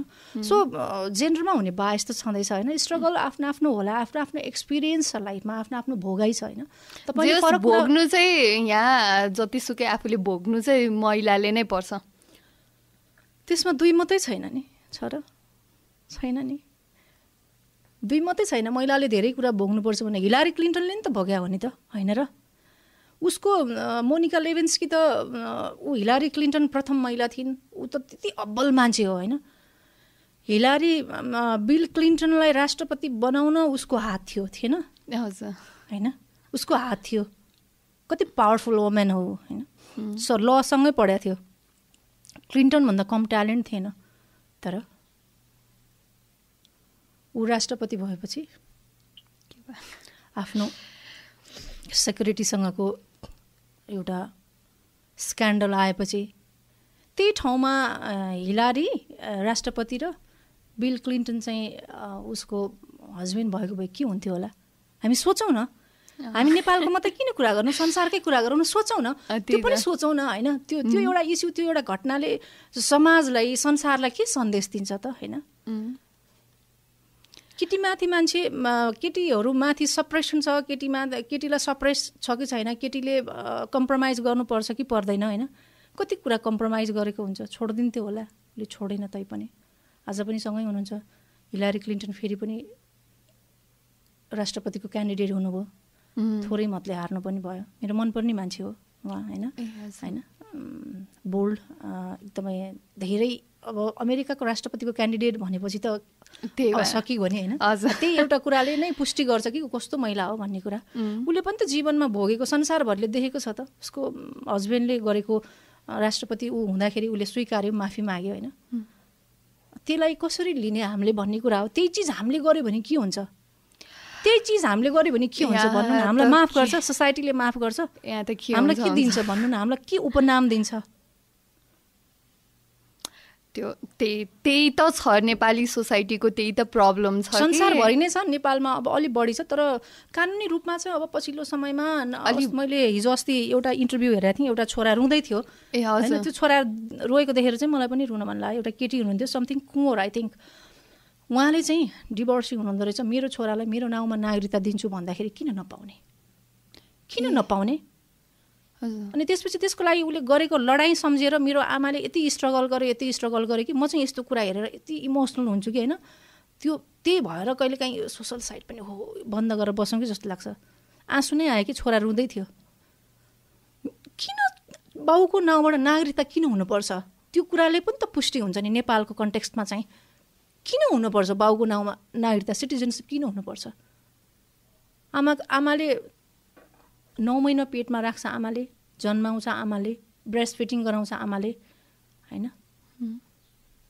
आमाको नाउँमा नागरिकता किन लिनु हुँदैन केटा त नि बिहा नगरे पनि केटीले सरोगेसी गरेर जन्माउन सक्छ ल म अहिले एकछिनको लागि मानौ न म सिङ्गल वुमेन रे म कसैसँग किन्छु होइन अहिले त त्यो पनि छ नि त के अरे मतलब के भन्छ test tube baby test tube surrogacy त अर्कैको पेटमा सरोगेसी अब टेस्ट ट्युब बेबी होइन मैले कसैसँग जिन किन्छु ल नेपालीको किन्न चाहन्न विदेशी खतरा ट्यालेन्टेड पर्सनको जिन किनेर होइन राख्न सक्छु अनि बाउको खोज्न जाने त होइन जरुरी छैन अनि मान्छेको आफ्नो इच्छा हुन्छ मान्छे आफ्नो तरिकाले बाँच्न चाहन्छ त्यो कुराले पनि पुष्टि गरिरहेछ कि अब हाम्रो समाज कहाँ छ के छ भन्ने कुरा अब त्यो सरकारले सोच्नुपर्ने कुरा हो अब उहाँले चाहिँ नागरिकता पाउनु भएछ उसमा ऐनमा चाहिँ उल्लेख भए पनि त्यो कुरा आमाको नाउँबाट पनि नागरिकता पाउने त्यसमा पनि विभिन्न कन्डिसन राखिएको छ के नभएको खण्डमा कसो नभएको खण्डमा यो भएको अवस्थामा मात्रै पाउने भनेर त्यसले पनि पुष्टि गर्छ कि हाम्रो समाजमा महिलाले धेरै कुरा भोग्नुपर्छ भन्ने कुरा चाहिँ अब समाजमा धेरै थोरै स्क्यान्डलहरू हुन्छ होइन त्यही चिज छोरा मान्छेले गर्यो भने ऊ छोरा मान्छे हो भन्छन् होइन महिलाहरूले पनि भन्नुहुन्छ कतिपय अवस्थामा यही कुरा सुन्दै मलाई के भयो भने भोलि हजुरको पनि त छोरा छ होइन उहाँले चाहिँ के गर्ने उहाँको चाहिँ कताबाट निकाल्ने सोच्नु भएको छ त अब उहाँको नाम त ईशान गुरुङ शाह राख्नुहुन्छ होइन यस्तो छ सिटिजनसिपमा चाहिँ मैले ईशान गुरुङ शाह राख्न लागेको थिएँ उसको सर्टिफिकेटसँग मिलेन 8मा पढ्ने बेलामै त्यो रेजिस्टर गर्नु पर्थ्यो कि त्यति बेला लेख्नु पर्थ्यो अरे त्यस कारणले मिलेन होइन अहिले चाहिँ नागरिकतामा आमाको नाउँ राख्दो रहेछ मेरो नागरिकतामा मेरो आमाको नाउँ छैन नि मलाई त्यसमा दुःख हुन्छ नि मलाई पेन हुन्छ किनभने मेरो मेरो सिटिजनसिपमा मेरो बाउको नाम नभए पनि मलाई फरक पर्दैन तर मलाई मेरो नागरिकतामा मेरो आमाको नाउँ हुनुपर्छ म त्यसमा प्राउड फिल गर्छु मेरो छोराको नाउँमा चाहिँ नागरिकतामा चाहिँ आमाको नाउँ पनि रहेछ मैले हेरेको थिएँ अहिले बाउ आमा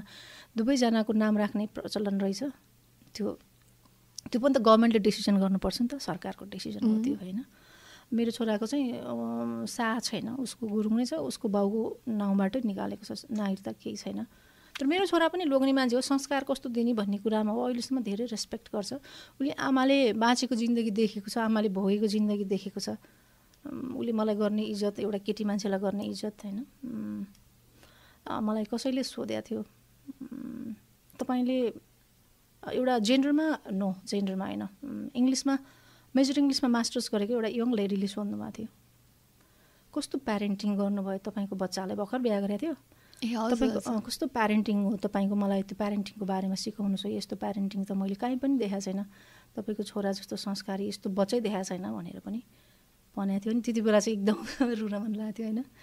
मेरै घरमा आएर मेरो डाइनिङमा बसेर उसले त्यसो भनेको थियो होइन। भित्रभित्र चाहिँ एकदम रुन, म प्राउड के, मलाई गर्व आफूले मैले हो कस्तो राम्रो एउटा प्यारेन्टिङ त राम्रो प्यारेन्टिङ गराएर छु नि त भन्ने फिल भयो होइन।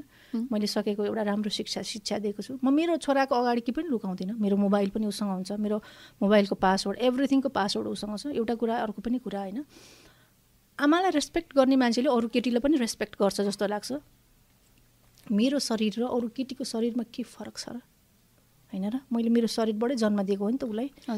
अनि त्यही भएर मैले एउटा कुरा चाहिँ अब चेन्ज गर्दाखेरि नर्मल्ली हाम्रो चाहिँ छोरीको अगाडि चेन्ज गर्छ, छोराको अगाडि चेन्ज गर्दा अब कतिसम्म लगाएर चेन्ज गर्ने मैले चाहिँ त्यो हिसाबले म चेन्ज पनि गर्छु बच्चाको अगाडि। ऊ उठेर पनि जाँदैन र मैले जाऊ पनि भन्दिनँ, किनभने मैले उसलाई देखाएको हो। तिम्रो आमाको शरीर मैले भनेको पनि छु, मेरो शरीर हेर जस्तो छ नि, अरू केटीको शरीर पनि त्यस्तै हो, त्यसरी नै बुझ्नुपर्छ, त्यसरी नै हेर्नुपर्छ, त्यसरी नै इज्जत गर्नुपर्छ। मेरो आमाको जिउ जस्तो छ अरू शरीर होइन, शारीरिक बनावट फरक होला भनेर सिकाएको छु। अब गरौँ भन्दाखेरि पनि अलिकति जोड्नलाई यो कुरा आइहाल्छ क्या, यदि अब छोरा हजुरको यत्रो ठुलो भइसक्नु भएको छ होइन। अब तपाईँको पहिले अब बिहे गर्नुभयो होइन, तर तपाईँ एटलिस्ट सानैमा बिहे गर्नु भएन, तपाईँ 23-24 वर्षमै बिहे गर्नुभएको थियो होला मेबी होइन। त्यति बेला अलिकति बुझ्नु पनि हुनुहुन्थ्यो होला होइन। त्यति बेला अब समाज नै त्यस्तो थियो, सोसाइटी नै त्यस्तै थियो, या फिर एउटा बाध्यता पर्यो। अभियसली तपाईँलाई त थाहा पनि थियो होइन, उहाँको अलरेडी 2टा श्रीमती हुनुहुन्छ भनेर होइन। त्यही गुरुङ पनि हुनुहुँदो रहेछ। इन्टरकास्ट म्यारिज अब त्यति बेला, त्यो पनि 2टा श्रीमतीको बुढासँग कसरी भयो? विवाह भनेको चाहिँ एउटा संयोग रहेछ कि, विवाह जन्म मृत्यु र विवाह आफ्नो हातमा हुँदैन भन्थ्यो नि केही हदसम्म। यो कुरालाई जन्म मृत्यु त आफ्नो हातको कुरै होइन र विवाह पनि आफ्नो हातको कुरा होइन भन्ने कुरामा चाहिँ म चाहिँ सहमत छु होइन। त्यो हो, यो विषयमा म धेरै चर्चा गर्न चाहन्न। अब त्यो जे भयो त्यो मेरो पास्ट हो, लाइफ हो होइन। त्यो एउटा के भन्ने त्यसलाई, लाइफको एउटा इभेन्ट थियो, त्यो भइसक्यो। तर कोही पनि मान्छेले चाहिँ, कोही पनि केटी मान्छेले मलाई लाग्छ होइन चाहिँ फेरि सौता भएको ठाउँमा बिहा गरेर जाउँ भन्ने चाहिँ मलाई लाग्छ जस्तो लाग्दैन। अब अरूलाई लाग्छ भने अलग कुरा हो होइन। त्यो चाहिँ मलाई चाहिँ लागेको थिएन, लाग्दैन। यो विषयमा चाहिँ अब धेरै कुरा नगरौँ, यति मात्रै कुरा गरौँ हामी। ओके म एउटा गेम जस्तो छ है, म तपाईँलाई भन्छु, छोटोमा एन्सर दिन है। म क्वेसनहरू सोध्छु, यो अलिकति धेरै इमोसनल भयौँ जस्तो छ, सिरियस कुरा बढी भयो जस्तो छ है।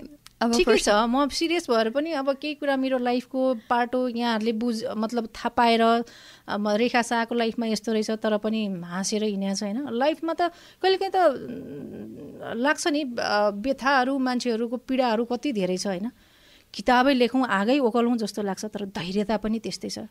मेरो एक शब्द पनि कसैले नभनौँ, किन भनौँ जस्तो पनि त लाग्छ नि। मेरो लाइफमा मैले जे कुराहरू भोगेँ, जे कुराहरू भने होइन, त्यहाँबाट चाहिँ उहाँहरूलाई प्रेरणा मिलोस् भन्ने कुरा हो। उहाँहरूले पनि थाहा पाओस् मान्छेले भोग्ने जीवन र देख्ने जीवन चाहिँ फरक हुन्छ कि। मैले जे चिज भोगिरहेको छु नि बाहिरबाट देख्दाखेरि उहाँहरूले त त्यस्तो भोगे होला भनेर सोच्नु भएको छैन होला नि त। त्यो हो। एनिवे सिरियस पनि छैनौँ हामी, गरिरहेछौँ, रमाइलो भइरहेछ। अब फर्स्टमा छ, फेरि बिहे गर्ने सम्भावना कतिको छ? अब तपाईँ यति राम्री हुनुहुन्छ होइन, अहिलेसम्म पनि तपाईँले आफूलाई यति मेन्टेन गरेर राख्नु भएको छ कि एज एन तपाईँ र मलाई हेर्दा तपाईँ नै यङ जस्तो देखिनुहुन्छ क्या। होइन, त्यो देखिनु र हुनु फरक कुरा हो नि त, रियालिटी त डिफ्रेन्ट थिङ होइन। बिहा गर्ने त मैले कहिले सोचेकै छैन, त्यस्तो सोच नै छैन। बिहा भन्ने कुरा बुझेकै मान्छे हो म। फेरि त्यसपछि त्यो डिभोर्स भइसकेपछि पनि तपाईँलाई बिहे गरौँ भन्ने चाहिँ त्यो चाहना भएन, सोच्नु भएन? पहिले सोचेकै छैन, मेरो माइन्डमै छैन। बिहा भन्ने चिज चाहिँ माइन्डमै छैन। सोसियल वर्क चाहिँ मलाई मनपर्ने कुरा हो, दिमागमा त्यही आउँछ।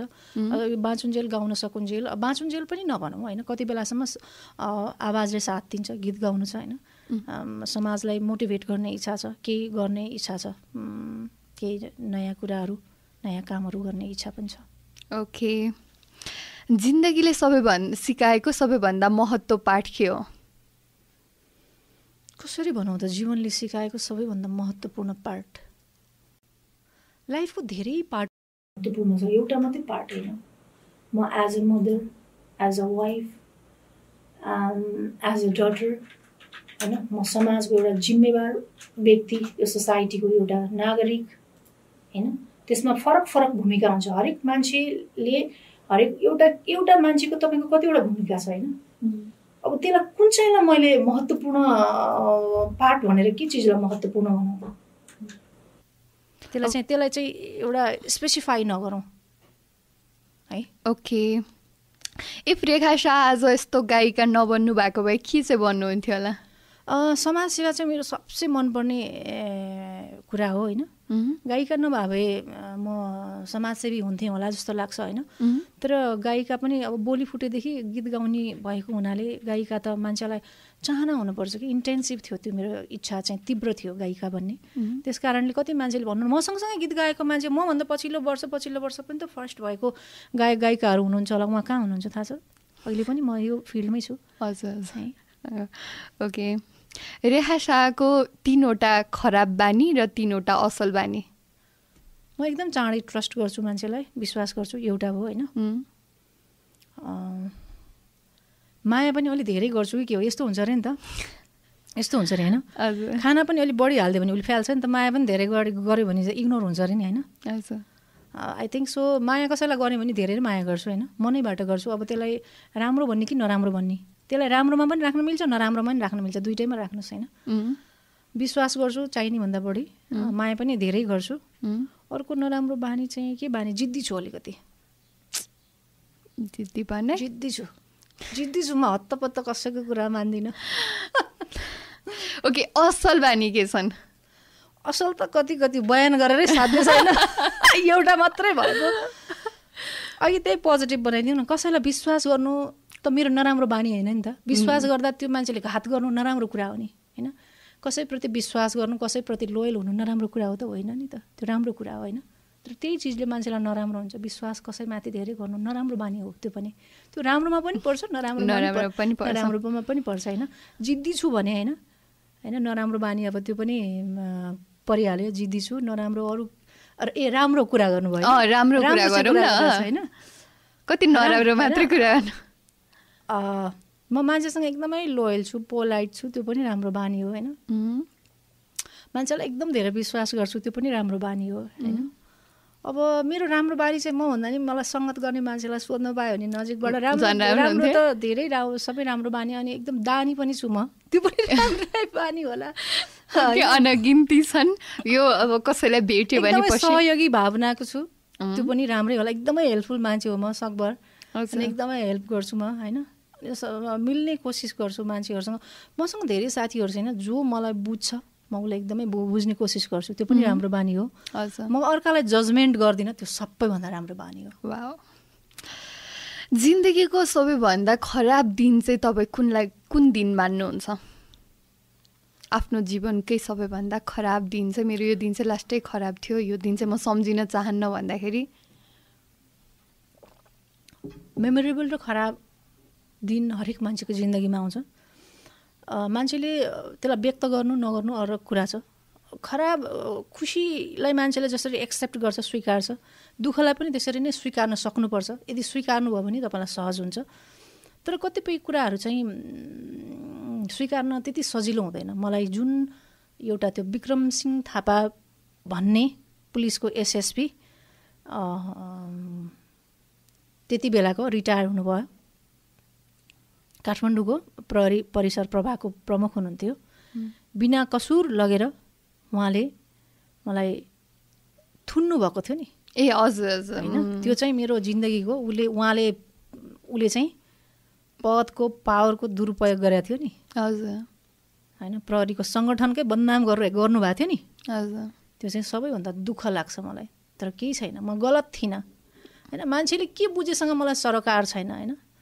उसले पाप गरेको कुरा, होइन, उसले गल्ती गरेको कुरा, उसले ममाथि गरेको अत्याचार, होइन।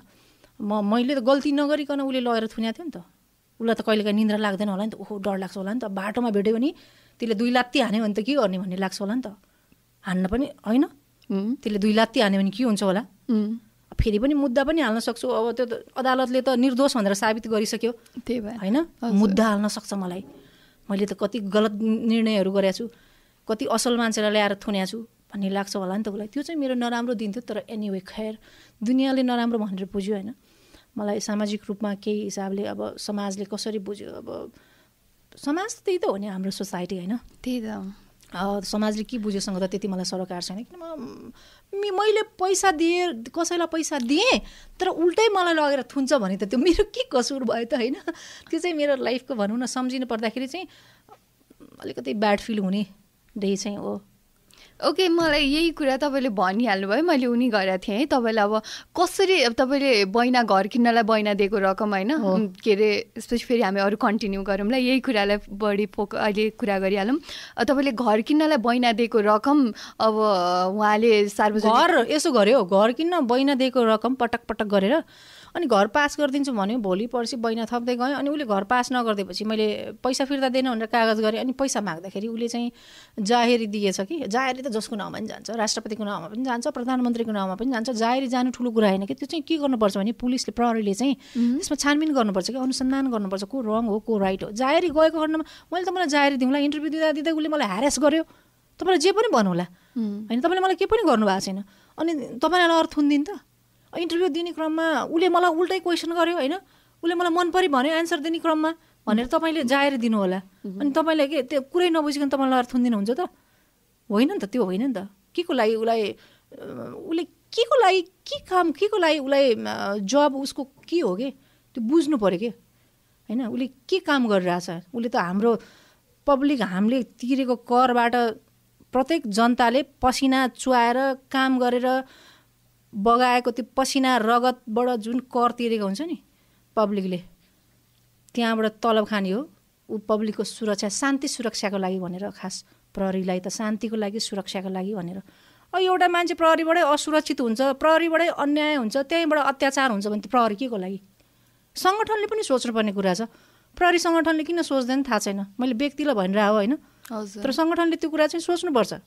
उसले किन कारवाही गरेको छैन? विक्रमलाई त कारवाही गर्नु पऱ्यो नि त। अहिले पनि म बोलिरहेको छु यत्रो ठाउँमा, प्रहरी सङ्गठनले रेखालाई यसो गरेको थियो भन्ने कुरा इस्यु उठाउनु पऱ्यो होइन। यो मान्छेले पावरको पदको दुरुपयोग गरेको थियो त्यो समयमा उसले, त्यो समयमा अहिले पो रिटायर भयो त। अहिले पनि सङ्गठनले ल्याएर, राज्यले ल्याएर उसलाई त अहिले पनि कारवाही गर्न सक्छ नि त, किन नगर्ने? त्यही त, अरू केसमा हो भने चाहिँ कति वर्ष अगाडिको केस ल्याएर अहिले गर्न सक्छ नि। अरू प्रहरीलाई पनि त पर्ला नि त, मनोबल बढ्ला नि त। त्यसले पनि त्यसो गरेकै थियो कि यहाँ त जे गरे पनि हुन्छ भन्ने, दुरुपयोग गर्न हुन्छ भन्ने होइन। उनीहरूलाई त त्यो एउटा दुरुपयोग गर्ने कुरामा मोटिभेट होला नि त। त्यो त मोटिभेट हुन दिनु भएन नि त। पदको पावरको त दुरुपयोग गर्न पाइँदैन नि त। त्यही त, त्यति बेला अब बिचरा 11 दिन हिरासतमा बस्नुभयो। त्यो कालो दिन कसरी सम्झिनुहुन्छ त? हो, त्यो कालो दिनको त अब भनेको नि लाइफमा हरेक घटनाहरू घट्छ कि। मान्छेले जसरी सुखलाई सेलिब्रेट गर्छ नि, दुःखलाई पनि सेलिब्रेट गर्न सक्ने चाहिँ हुनुपर्छ कि। मैले अब माइन्डमा त्यसरी राख्दिनँ। अहिलेको समयमा डिप्रेसनमा गएँ, म डिप्रेस भएँ। मलाई त कस्तो हुन्थ्यो नि, बाटो जमिनमा टेक्दाखेरि पनि पैताला नि जमिनमा राखेको फिल हुँदैन थियो। त्यहाँबाट निस्केपछि त्यो कप्सहरू देख्थेँ नि, पुलिसहरू, त्योदेखि त्यो बाटोतिर म त्यसको कति दिनपछि चाहिँ म दरबार गएको थिएँ होइन। अनि त्यसपछि त्यो यो बोकेको हुन्छ नि, त्यो हत्कडी कि कप बोकेको हुन्छ नि, हत्कडी लगाएको, हत्कडी हातमा निलो थियो कि। मैले त कुनै अपराध गरेको होइन नि त, मलाई हत्कडी लाउनुपर्छ, म भागेर जान्छु र उसँग। त्यो पुलिस त्यहाँ हिँड्दै रहेछ बाटोमा है। ओ मलाई त यस्तो रिङ्गाट लाग्यो, आँखा तिरिमिरी गर्छ, धमिलो हुन्छ। म त हिँड्नै यति गाह्रो भयो कि। अनि सास फेर्न त्यो डिप्रेस के काइन्ड अफ एङ्जाइटी बढेर त्यस्तो भएको थियो कि। त्यो एक्सपिरियन्स त ब्याड एक्सपिरियन्स हो लाइफको, तर त्योबाट लर्न गर्ने हो। त्यसैलाई सम्झेर अब त्यो भएको थियो, त्यो समयमा चाहिँ गाह्रो चाहिँ भएको थियो अफकोर्स। त्यही त, त्यो मान्छे सुनेको थिएँ मैले यो स्टोरी होइन हजुरको मुखबाटै। त्यो जति टर्चर दिएको थियो नि त्यो जेलमा, जेल नभनौँ कस्टडीमा बस्दाखेरि मान्छेले जेल भन्यो, न्युजहरूले पनि त्यसरी नै लेख्यो होइन। अब जेलमा भनेर, जेल र कस्टडी त फरक कुरा हो नि होइन र। जेल भनेको चाहिँ दोषी साबित भएपछि चलान गर्छ होइन। त्यो चाहिँ अदालतले दोषी साबित भइसकेपछि त्यो चाहिँ जेल हो। त्यो चाहिँ कस्टडी कि थुनामा राखेको हो, इन्भेस्टिगेसनको लागि थुनामा राखेको हो। इन्भेस्टिगेसन भयो, अदालतले निर्दोष साबित गरिदिनु भयो।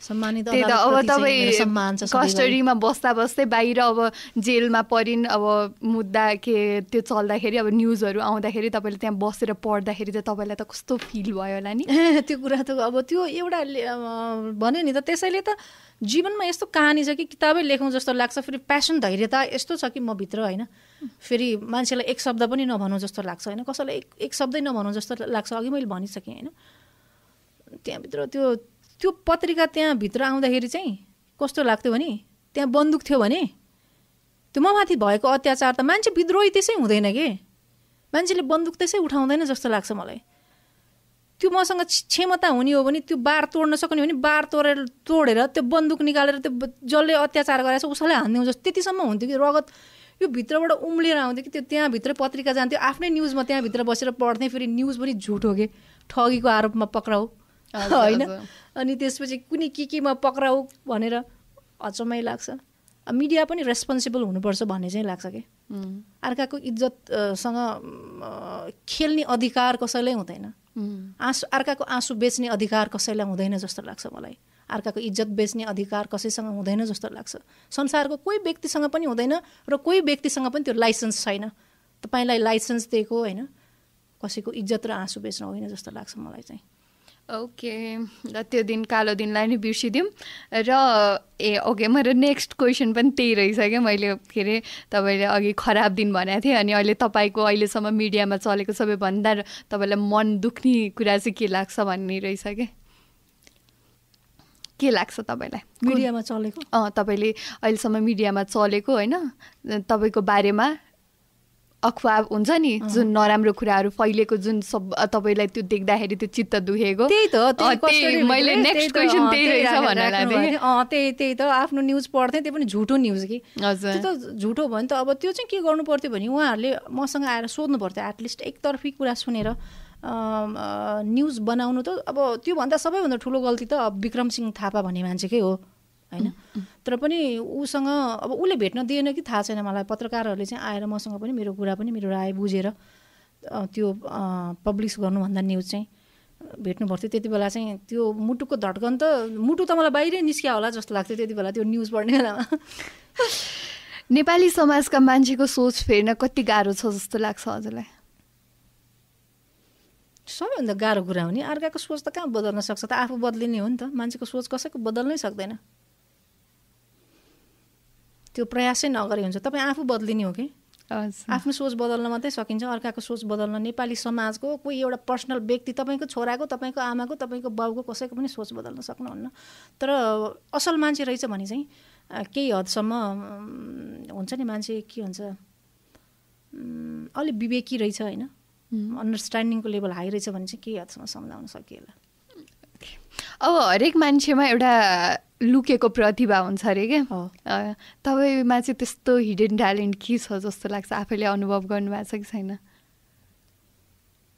खै अब के छ होला त्यस्तो हिडन ट्यालेन्ट म लेख्न मन पराउँछु कविताहरू अलिअलि लेख्छु होइन हजुर मेरो लेख पनि पढिहाल्नुभयो हजुर होइन अब त्यसलाई हिडन पनि नभनौँ होइन बाहिरै आएको कुराहरू हो अरू त के नै होला र म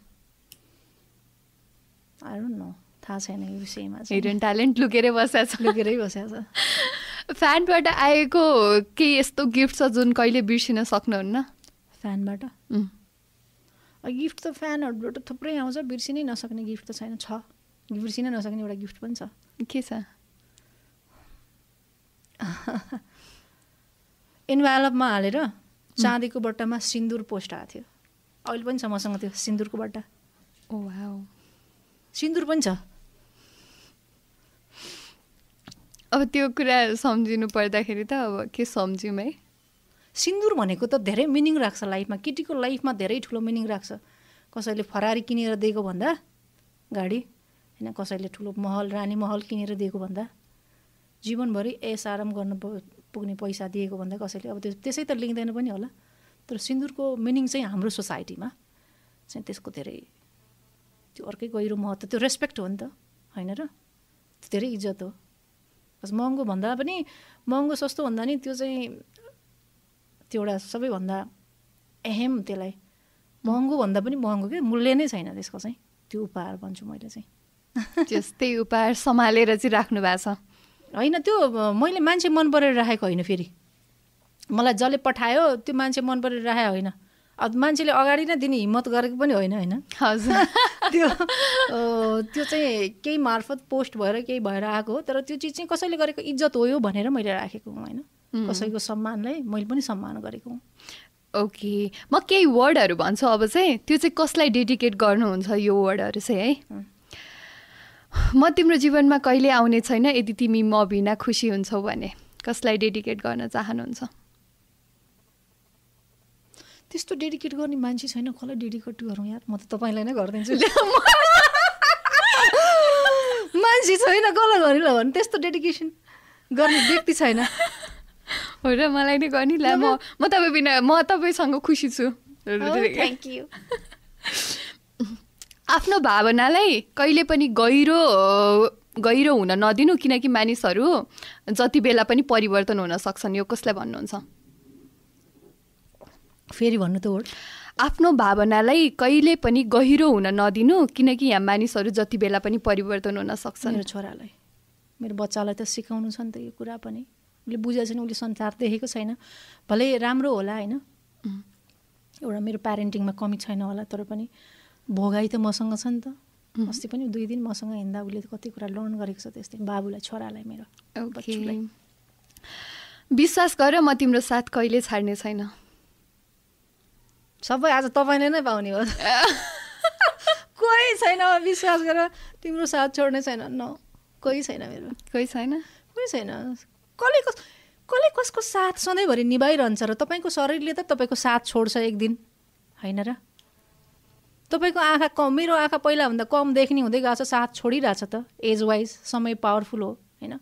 यही कान्छ भोलिपर्सि बुढो भएपछि नसुन्ने हुँदै जान्छ। कसले कसको साथ सधैँभरि, कोही कसैको साथ हुँदैन। ओके, अब फेरि अर्को पनि त्यस्तै रहेछ अरे कि, यदि यो संसार होइन तिम्रो विरुद्ध छ भने म तिम्रो लागि यो संसारको विरुद्ध हुन तयार छु। छोरै होला नि। छोरा कि त छोराले पाउनु हुने भयो कि मैले पाउने भयो आजको दिन? दुईजनाले मात्रै हो। मेरो आमा पनि हो, आमा पनि छोरा पनि, दुवैजनालाई। ओके, पुराना कुराहरूलाई बिर्सेर नयाँ जीवनको सुरुवात गर्न मलाई सहज बनाइदेऊ कसलाई डेडिकेट गर्न चाहनुहुन्छ? पुरानो कुरालाई भुलेर नयाँ जीवनको सुरुवात गर्न मलाई सहज बनाइदेऊ। भगवानलाई डेडिकेसन गर्न चाहन्छु। यो पुरानो त ब्याड एक्सपिरियन्स त मेरो लाइफमा नि छ नि, सहज बनाइदेऊ गडलाई भन्ने हो। त्यो चाहिँ अरू व्यक्तिलाई कसैलाई छैन। मेरो छोरा छ, आमा हुनुहुन्छ, स्पेस छैन मेरो लाइफमा अरूलाई। ओके, अब भयो यो कुराहरू होइन। अब तपाईँ के अरे, तपाईँ यति धेरै पहिलेदेखि 3 दशक भइसक्यो यो साङ्गीतिक क्षेत्रमा पनि लाग्नु भएको, तर पनि एउटा तपाईँको मुभीतिर तपाईँहरूले त्यो सङ चाहिँ तपाईँको धेरै आएको, धेरै होइन, तपाईँले गाउनु नै भएको छैन। किन तपाईँलाई त्यो अफर नआएर हो, तपाईँ इच्छा नभएर हो? म आफूलाई यस्तो छ कि मान्छे, कतिपय मान्छेले काम मागेर पनि लिन्छ, एउटा चाहिँ एकदमै नमाग्ने मान्छे हो म। एउटा अफर नआएको पनि होइन, अफरै आएको थियो। अब म अफर आएको ठुलो ब्यानरको मुभीको नि अफर आएको थियो, म भन्दिनँ ल अहिले। मैले निर्माया मुभीको गएको छु, अर्को एउटा के मुभीको, निर्माया त रिलिज भइसक्यो, धर्मेन्द्र सेवानसँग गएको छु। अब भविष्यमा म मुभीको सङ गाउँछु। रिलिज हुँदैछ, त्यसमा देख्न हामीले सुन्न पाउँछौँ मुभीको सङमा। म तपाईँलाई हजुर रिलिज भइसक्यो। रेडियोमा कति बज्यो, रेडियो कान्तिपुरको काउन्टडाउनमा थुप्रै मैले धेरै धेरै धेरै सुनेको थिएँ। त्यहाँ प्रोग्राम रहेछ क्या, सुनेको थिएँ। ओके, अब एउटा कुरा अघि तपाईँको भन्नुभयो कि तपाईँको हजुरबाले चाहिँ तपाईँलाई एउटा देशको प्रधानमन्त्री कि प्रधानमन्त्री भन्नुभयो, मन्त्री बनाउने इच्छा राख्नु भएको रहेछ होइन। तपाईँले नेपाली पोलिटिक्सलाई चाहिँ कतिको बुझ्नु भएको छ, कतिको थाहा छ तपाईँलाई नेपाली पोलिटिक्स बुझ्छ र भने? जनताले बुझ्ने पोलिटिक्स गरे पो बुझ्नु त। अब बुझ्नलाई त बुझाउनु पऱ्यो नि त। अब के बुझ्ने भन्नु न, र खेलै खेल हुन्छ यहाँभित्र। त्यसै भएर मलाई बुझ्ने इच्छा पनि छैन, धेरै बुझेको पनि छैन। मैले ब्याचलर पोलिटिकल साइन्समै गरेको हो होइन। हजुर, होइन, राजनीति भनेको नीतिहरूको राजा हो कि, तर यहाँ नीतिहरूको राजा हो कि होइन राजनीति हाम्रो देशमा चाहिँ। त्यही भएर मेरो हजुरबाको कहिलेकाहीँ लाग्छ पोलिटिक्समा जाउँ होइन। अनि त्यसपछि फेरि यस्तो हुन्छ अरे नि त होइन, लाटो देशमा गयो भने बोल्नु हुँदैन रे, अनि के अरे लङ्गडोको देशमा गयो भने खुट्टा उचालेर बस्नुपर्छ अरे। अब हाम्रो देश त यस्तै छ होइन, यहाँ जनताको बारेमा सोचिँदैन, अब आफ्नो बारेमा के गर्दा फाइदा हुन्छ। नेताहरू प्रायः हामीले त्यस्तै देखिरहेछौँ, जे देखेको त्यही भन्ने त हो नि होइन, देखेकै कुरा भन्ने त हो नि। देशको हितमा अनि नागरिकको जनताको हितमा देशको हितमा भन्दाखेरि पनि अब आफ्नो निजी स्वार्थ आफ्नो पार्टीगत कुराहरू देखिरहेछौँ। त्यही भएर चाहिँ मलाई त्यस्तो इन्ट्रेस्ट छैन। म तर पोलिटिक्स गर्ने केही मान्छेहरू स्वर्णिम वागले यसपालि आउनुभयो नयाँ मान्छे, मलाई एकदमै धेरै राम्रो लागेको मान्छे हो उहाँलाई यहीँबाट बधाई भन्न चाहन्छु। हेर्दा पोलिटिक्स नेपाली पोलिटिक्स ऊ नै भए पनि कोही कोहीलाई हेर्दा त उहाँ जस्तो बनौँ म पनि पछि सपना पुरा गर्नलाई उहाँ पोलिटिक्समा लागि नि यति राम्रो काम गर्दै हुनुहुन्छ, म पनि यति गर्न सक्छु होला त्यो पदमा पुगेर भन्ने त्यसै कोही छ कि छैन तपाईँलाई नेपाली पोलिटिक्स? यस्तो भयो क्या नेपालमा चाहिँ कस्तो हुन्छ भने एकदम धेरै नराम्रो गर्ने मान्छेहरूको बिचमा थोरै राम्रो गर्दा नि राम्रो लाग्छ होइन। हजुर, तर त्यो पर्याप्त होइन कि।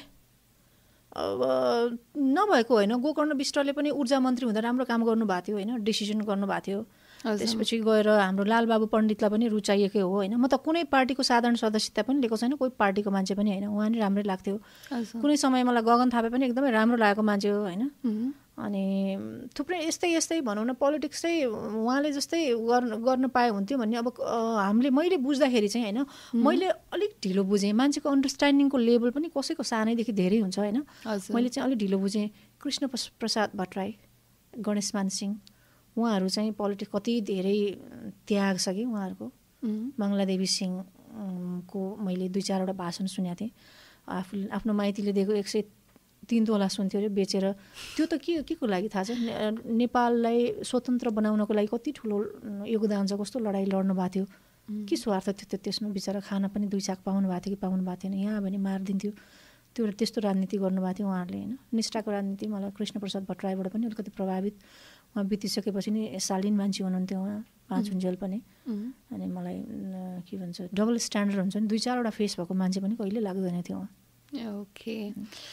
ओके, मलाई यो कुराकानी गर्दा गर्दै मलाई एउटा झट्ट के कुरा याद आयो भने पहिला चाहिँ के हुन्थ्यो नि, मान्छेहरू के अरे हामीले चाहिँ अलिक त्यो हामी अब के भनौँ गाउँतिर हुन्थ्यो होला। म चाहिँ अलिक सानैदेखि अलिक यतै बसेँ, त्यही भएर अलिक त्यो फिल गर्न पाइएन होइन। अब पहिलेदेखि अलिकति गाउने राम्रो मान्छेहरूलाई चाहिँ केटाहरूले चिठीहरू लेखेर दिन्थ्यो अरे होइन, अनि त्यसपछि त्यो पाउँथ्यो अरे होइन। तपाईँ पनि अहिले त यति राम्रो हुनुहुन्छ भने त्यो सोचौँ न त्यो बच्चामा कस्तो हुनुहुन्थ्यो होला होइन। त्यो इमेजिन गरेर साध्य छैन। त्यही माथि गीत पनि सानैदेखि गाउने, भोइस नि यति राम्रो होइन, चिठी चाहिँ कति पाउनुहुन्थ्यो? तपाईँले त यस्तो खतल्नु हो कि खतल्ला पुरै रित्तै भन न, बिहार छैन। चिठी त कुरै नरु न, चिठी आउँदा चिठी पढ्दा कुनै दिन त्यति बेला पनि मलाई दिउँसै घाम लागेको बेला नि अँध्यारो देख्थेँ। त्यस्तो चिठी लेखेर पठाउँथेँ है, यस्तो छुन्थ्यो होइन मलाई त्यो चिठीले। कसैले नाम लेखेर पठाउँथ्यो, कसैले नाम नलेखिकन पठाउँथ्यो होइन। नाम लेखा मान्छे भन्थ्यो रिस उठ्यो भने गएर 1 झापड दिनुहुन्थ्यो, त्यसो पनि गरेको छु मैले होइन। 2-4 झापड 2-4 लट्ठी पनि कुटेको छु। अब चिन्दै नचिने मान्छेले यस्तो मनसुनी कुरा लेखेपछि त को मान्छेले लेखेको यस्तो गाह्रो हुन्थ्यो होइन। अनि चिठी त मेरो धादिङमा त्यो घरमा चिठी एकचोटि मामाको हातमा परेछ, अनि मामाले आमालाई दिनुभएछ कि केटाले लेखेको चिठी। हजुर, आमाले झन्डै मार्नु भएको थियो त्यति बेला। मार्न मात्रै बाँकी राख्नु भएको, घाँटी सेर्न मात्रै बाँकी राख्नु भएको। स्ट्रिक्ट थियो भने नि मेरो फ्यामिली एकदम डिसिप्लिन कि। उहाँहरू पनि अब आमा पनि त्यो समय नै त्यस्तै थियो, केटी मान्छे अलिक बढ्दै डिसिप्लिनमा बस्नुपर्छ। मतलब चिठी पनि चिठी त मैले लेखाएँ होइन नि त, त्यही भएर आमाले त्यो बुझ्नु भएन कि चिठी मैले लेखा भए पो मेरो गल्ती। तिमीलाई पढ्न पठाए मान्छे, तिमी यति सानोमा चिठी लेख्दै नि केटोलाई छिटोहरूलाई भनेर होइन। अब त्यो त केटोले मलाई लेखा चिठी हो, त्यसमा मेरो गल्ती चाहिँ के हो कि? आमाको गाली त यति खाइयो कि मलाई अहिलेसम्म पनि आमाको गाली सम्झेर चित्तै दुख्छ। त्यस्तो गाली खाएको मैले। ल चिठी त कति आउँथ्यो, रगतले लेखेको चिठी आउँथ्यो नि, कुरै नहर्नु न। काठमाडौँ आइसकेपछि सिमसिमे पानी गाइसकेपछि पनि अहिले जस्तो सोसल साइट कहाँ थियो त? आई लभ यु डियर भनेर पठाउने, आई मिस यु भनेर पठाउने मेसेन्जर कहाँ थियो त? वाट्सएप कहाँ थियो त होइन? भाइबर कहाँ थियो त? इन्स्टाग्राम कहाँ थियो त? ट्विटर कहाँ थियो त होइन? के पनि थिएन नि त्यही बेलामा त। चिठी लेख्ने अनि रगतले लेखेको चिठी आउँथ्यो। चिठी त रेखा शाहको त्यो आयो होइन। मान्छे नि राम्री हुनुहुन्थ्यो, भोइस नि त्यति राम्रो, चिठी नआउने त कुरै हुँदैन थियो। माया गर्ने मान्छेको त कमी थिएन जिन्दगीमा। राम्रो, म चाहिँ एकदम इनोसेन्ट, एकदम हुन्छ नि एउटा इमान्दार हुन्छ नि त्यस्तो मान्छे चाहिँ पाउँदैन कि राम्रो मान्छे नि पाइन्छ त्यही लाग्थ्यो होला कि आफूले आफ्नै बयान गरेको कहिले काहीँ आफ्नो बयान पनि गर्नुपर्छ आफ्नो बयान अर्काले गरिदिँदैन त्यो समाज त नराम्रो कुरा मात्रै उक्काउने हो कि के हो खोताल्ने राम्रो चिज के राम्रो छ भनेर खोज्दैन कि तर तपाईँ लास्टमा यति धेरै सबै कुरा सुनिसक्दाखेरि तपाईँ जति शालीन त शाली नै हुनुहुन्थ्यो होला र त्यो अनुशासित पनि धेरै हुनुहुन्थ्यो होला र सायद फ्यामिलीको कुरा नि अलिक बढी नै मान्नुहुन्थ्यो होला तपाईँले धेरै मानेको अब अहिले त्यही कुरामा एउटा कुरा पर्न जान्छ नि त यति धेरै माया गर्ने अरू मान्छे हुँदाखेरि पनि तपाईँ सायद फ्यामिलीकै कुराले गर्दाखेरि तपाईँलाई थाहा हुँदाहुँदै पनि लास्टमा त्यो एउटा कुरा त्यो नजोड्नु भने जोडिहाल्यो होइन त्यही तपाईँको यति धेरै कुरा सुन्दाखेरि तपाईँ कतिसम्म अनुशासित हुनुहुँदो हो तर होइन भाग कतिपय कुरा भनेन कुनै कुरा चाहिँ हातभन्दा बाहिरको कुरा पनि हुन्छ कि त्यो संयोग हो क्या जीवन कति कुरा नठोकिने तपाईँ हिँड्दाखेरि ठेस लाग्छ कि लाग्दैन तपाईँलाई लाग्छ औँला फुटेको समय त थुप्रै पटक घाँस काट्दा धेरै हात काटेको छु कतिवटा खतहरू थियो हातमा अब थोरै हात काट्न मन थियो त मलाई त्यो हात काट्न मन लागेको होइन मैले त काटेको त घाँस हो नि तर काटियो हात त म के गरौँ होइन ओके अब के गर्नु त अब यति धेरै कुरा भइसक्यो होइन अब अन्त्यमा तपाईँको खै त मेरो गीतको बारेमा त कुरा गर्नु पर्यो नि गीत तपाईँको गीतको बारेमा त मैले स्टार्टमा मैले त्यत्रो गाएर सुनाइदिएँ होइन त अब लास्टमा स्टार्टमा मैले गाएर सुनाएँ अब अन्त्यमा तपाईँको मुखबाट सुन्नु पर्यो है त ओके नजाऊ पर तिम्रोमा छु मेरो पोको छ र सिमसिमे पानीमा जानले बेमान गर्छौ कि जिन्दगानीमा मैले जस्ट रिलिज गरेको छु एसराज स्टुडियोमा रेकर्ड गरेर यहाँ 2टा भर्जन बनाएको छु भिडियोको पनि होइन मैले आफ्नै युट्युब च्यानल मार्फत चाहिँ रिलिज गरेको छु यहाँहरूले मेरो गीत हेर्नु होला मेरो च्यानललाई सब्सक्राइब गरिदिनु होला सेयर पनि गरिदिनु होला कमेन्ट गरिदिनु होला यहाँहरूलाई अनुरोध गर्न चाहन्छु मैले त्यति धेरै आफ्नो समय होइन इन्भेस्ट गरेको छु मैले धेरै कुरा इन्भेस्ट गरेको छु मैले यो गीत चाहिँ यहाँहरूको लागि मैले अब यो सिमसिमे पानी चाहिँ अब फेरि रेकर्ड हुँदैन फेरि भिडियो पनि बन्दैन होइन अब चाहिँ नयाँ गीतहरूको तयारी गर्दैछु अरू गीतहरू गर्दैछु यो गीतलाई एकचोटि हेरेर मलाई प्रतिक्रिया दिनु होला मेरो चाहिँ यो हम्बल रिक्वेस्ट त्यही त त्यो तपाईँको रिलिज भइसक्यो र जति पनि उ गर्नुभएको छ माया एकदमै धेरै माया साथ दिइराख्नु भएको छ अहिले पनि होइन र यो गीत पाउनु नै पर्छ होइन माया पाउनु नै पर्छ त्यो दिनु भनेर दिनुपर्ने खालको छैन कि यो आफै मान्छेहरूले माया र साथ दिनुहुन्छ भन्दै thank you so much the हजुरसँग कुराकानी गर्न पाएँ होइन कति बिजी हुनुहुन्थ्यो होला भर्खरै गीत रिलिज भएको हामीलाई त्यही पनि साथ दिनुभयो यो बिजीको समयमा पनि thank you so much thank you तपाईँले पनि मलाई बोलाउनु भयो तपाईँले पनि समय दिनुभयो क्वेसनहरू गर्नुभयो केही कुरा राख्ने मौका पाएँ थ्याङ्क यू सो मच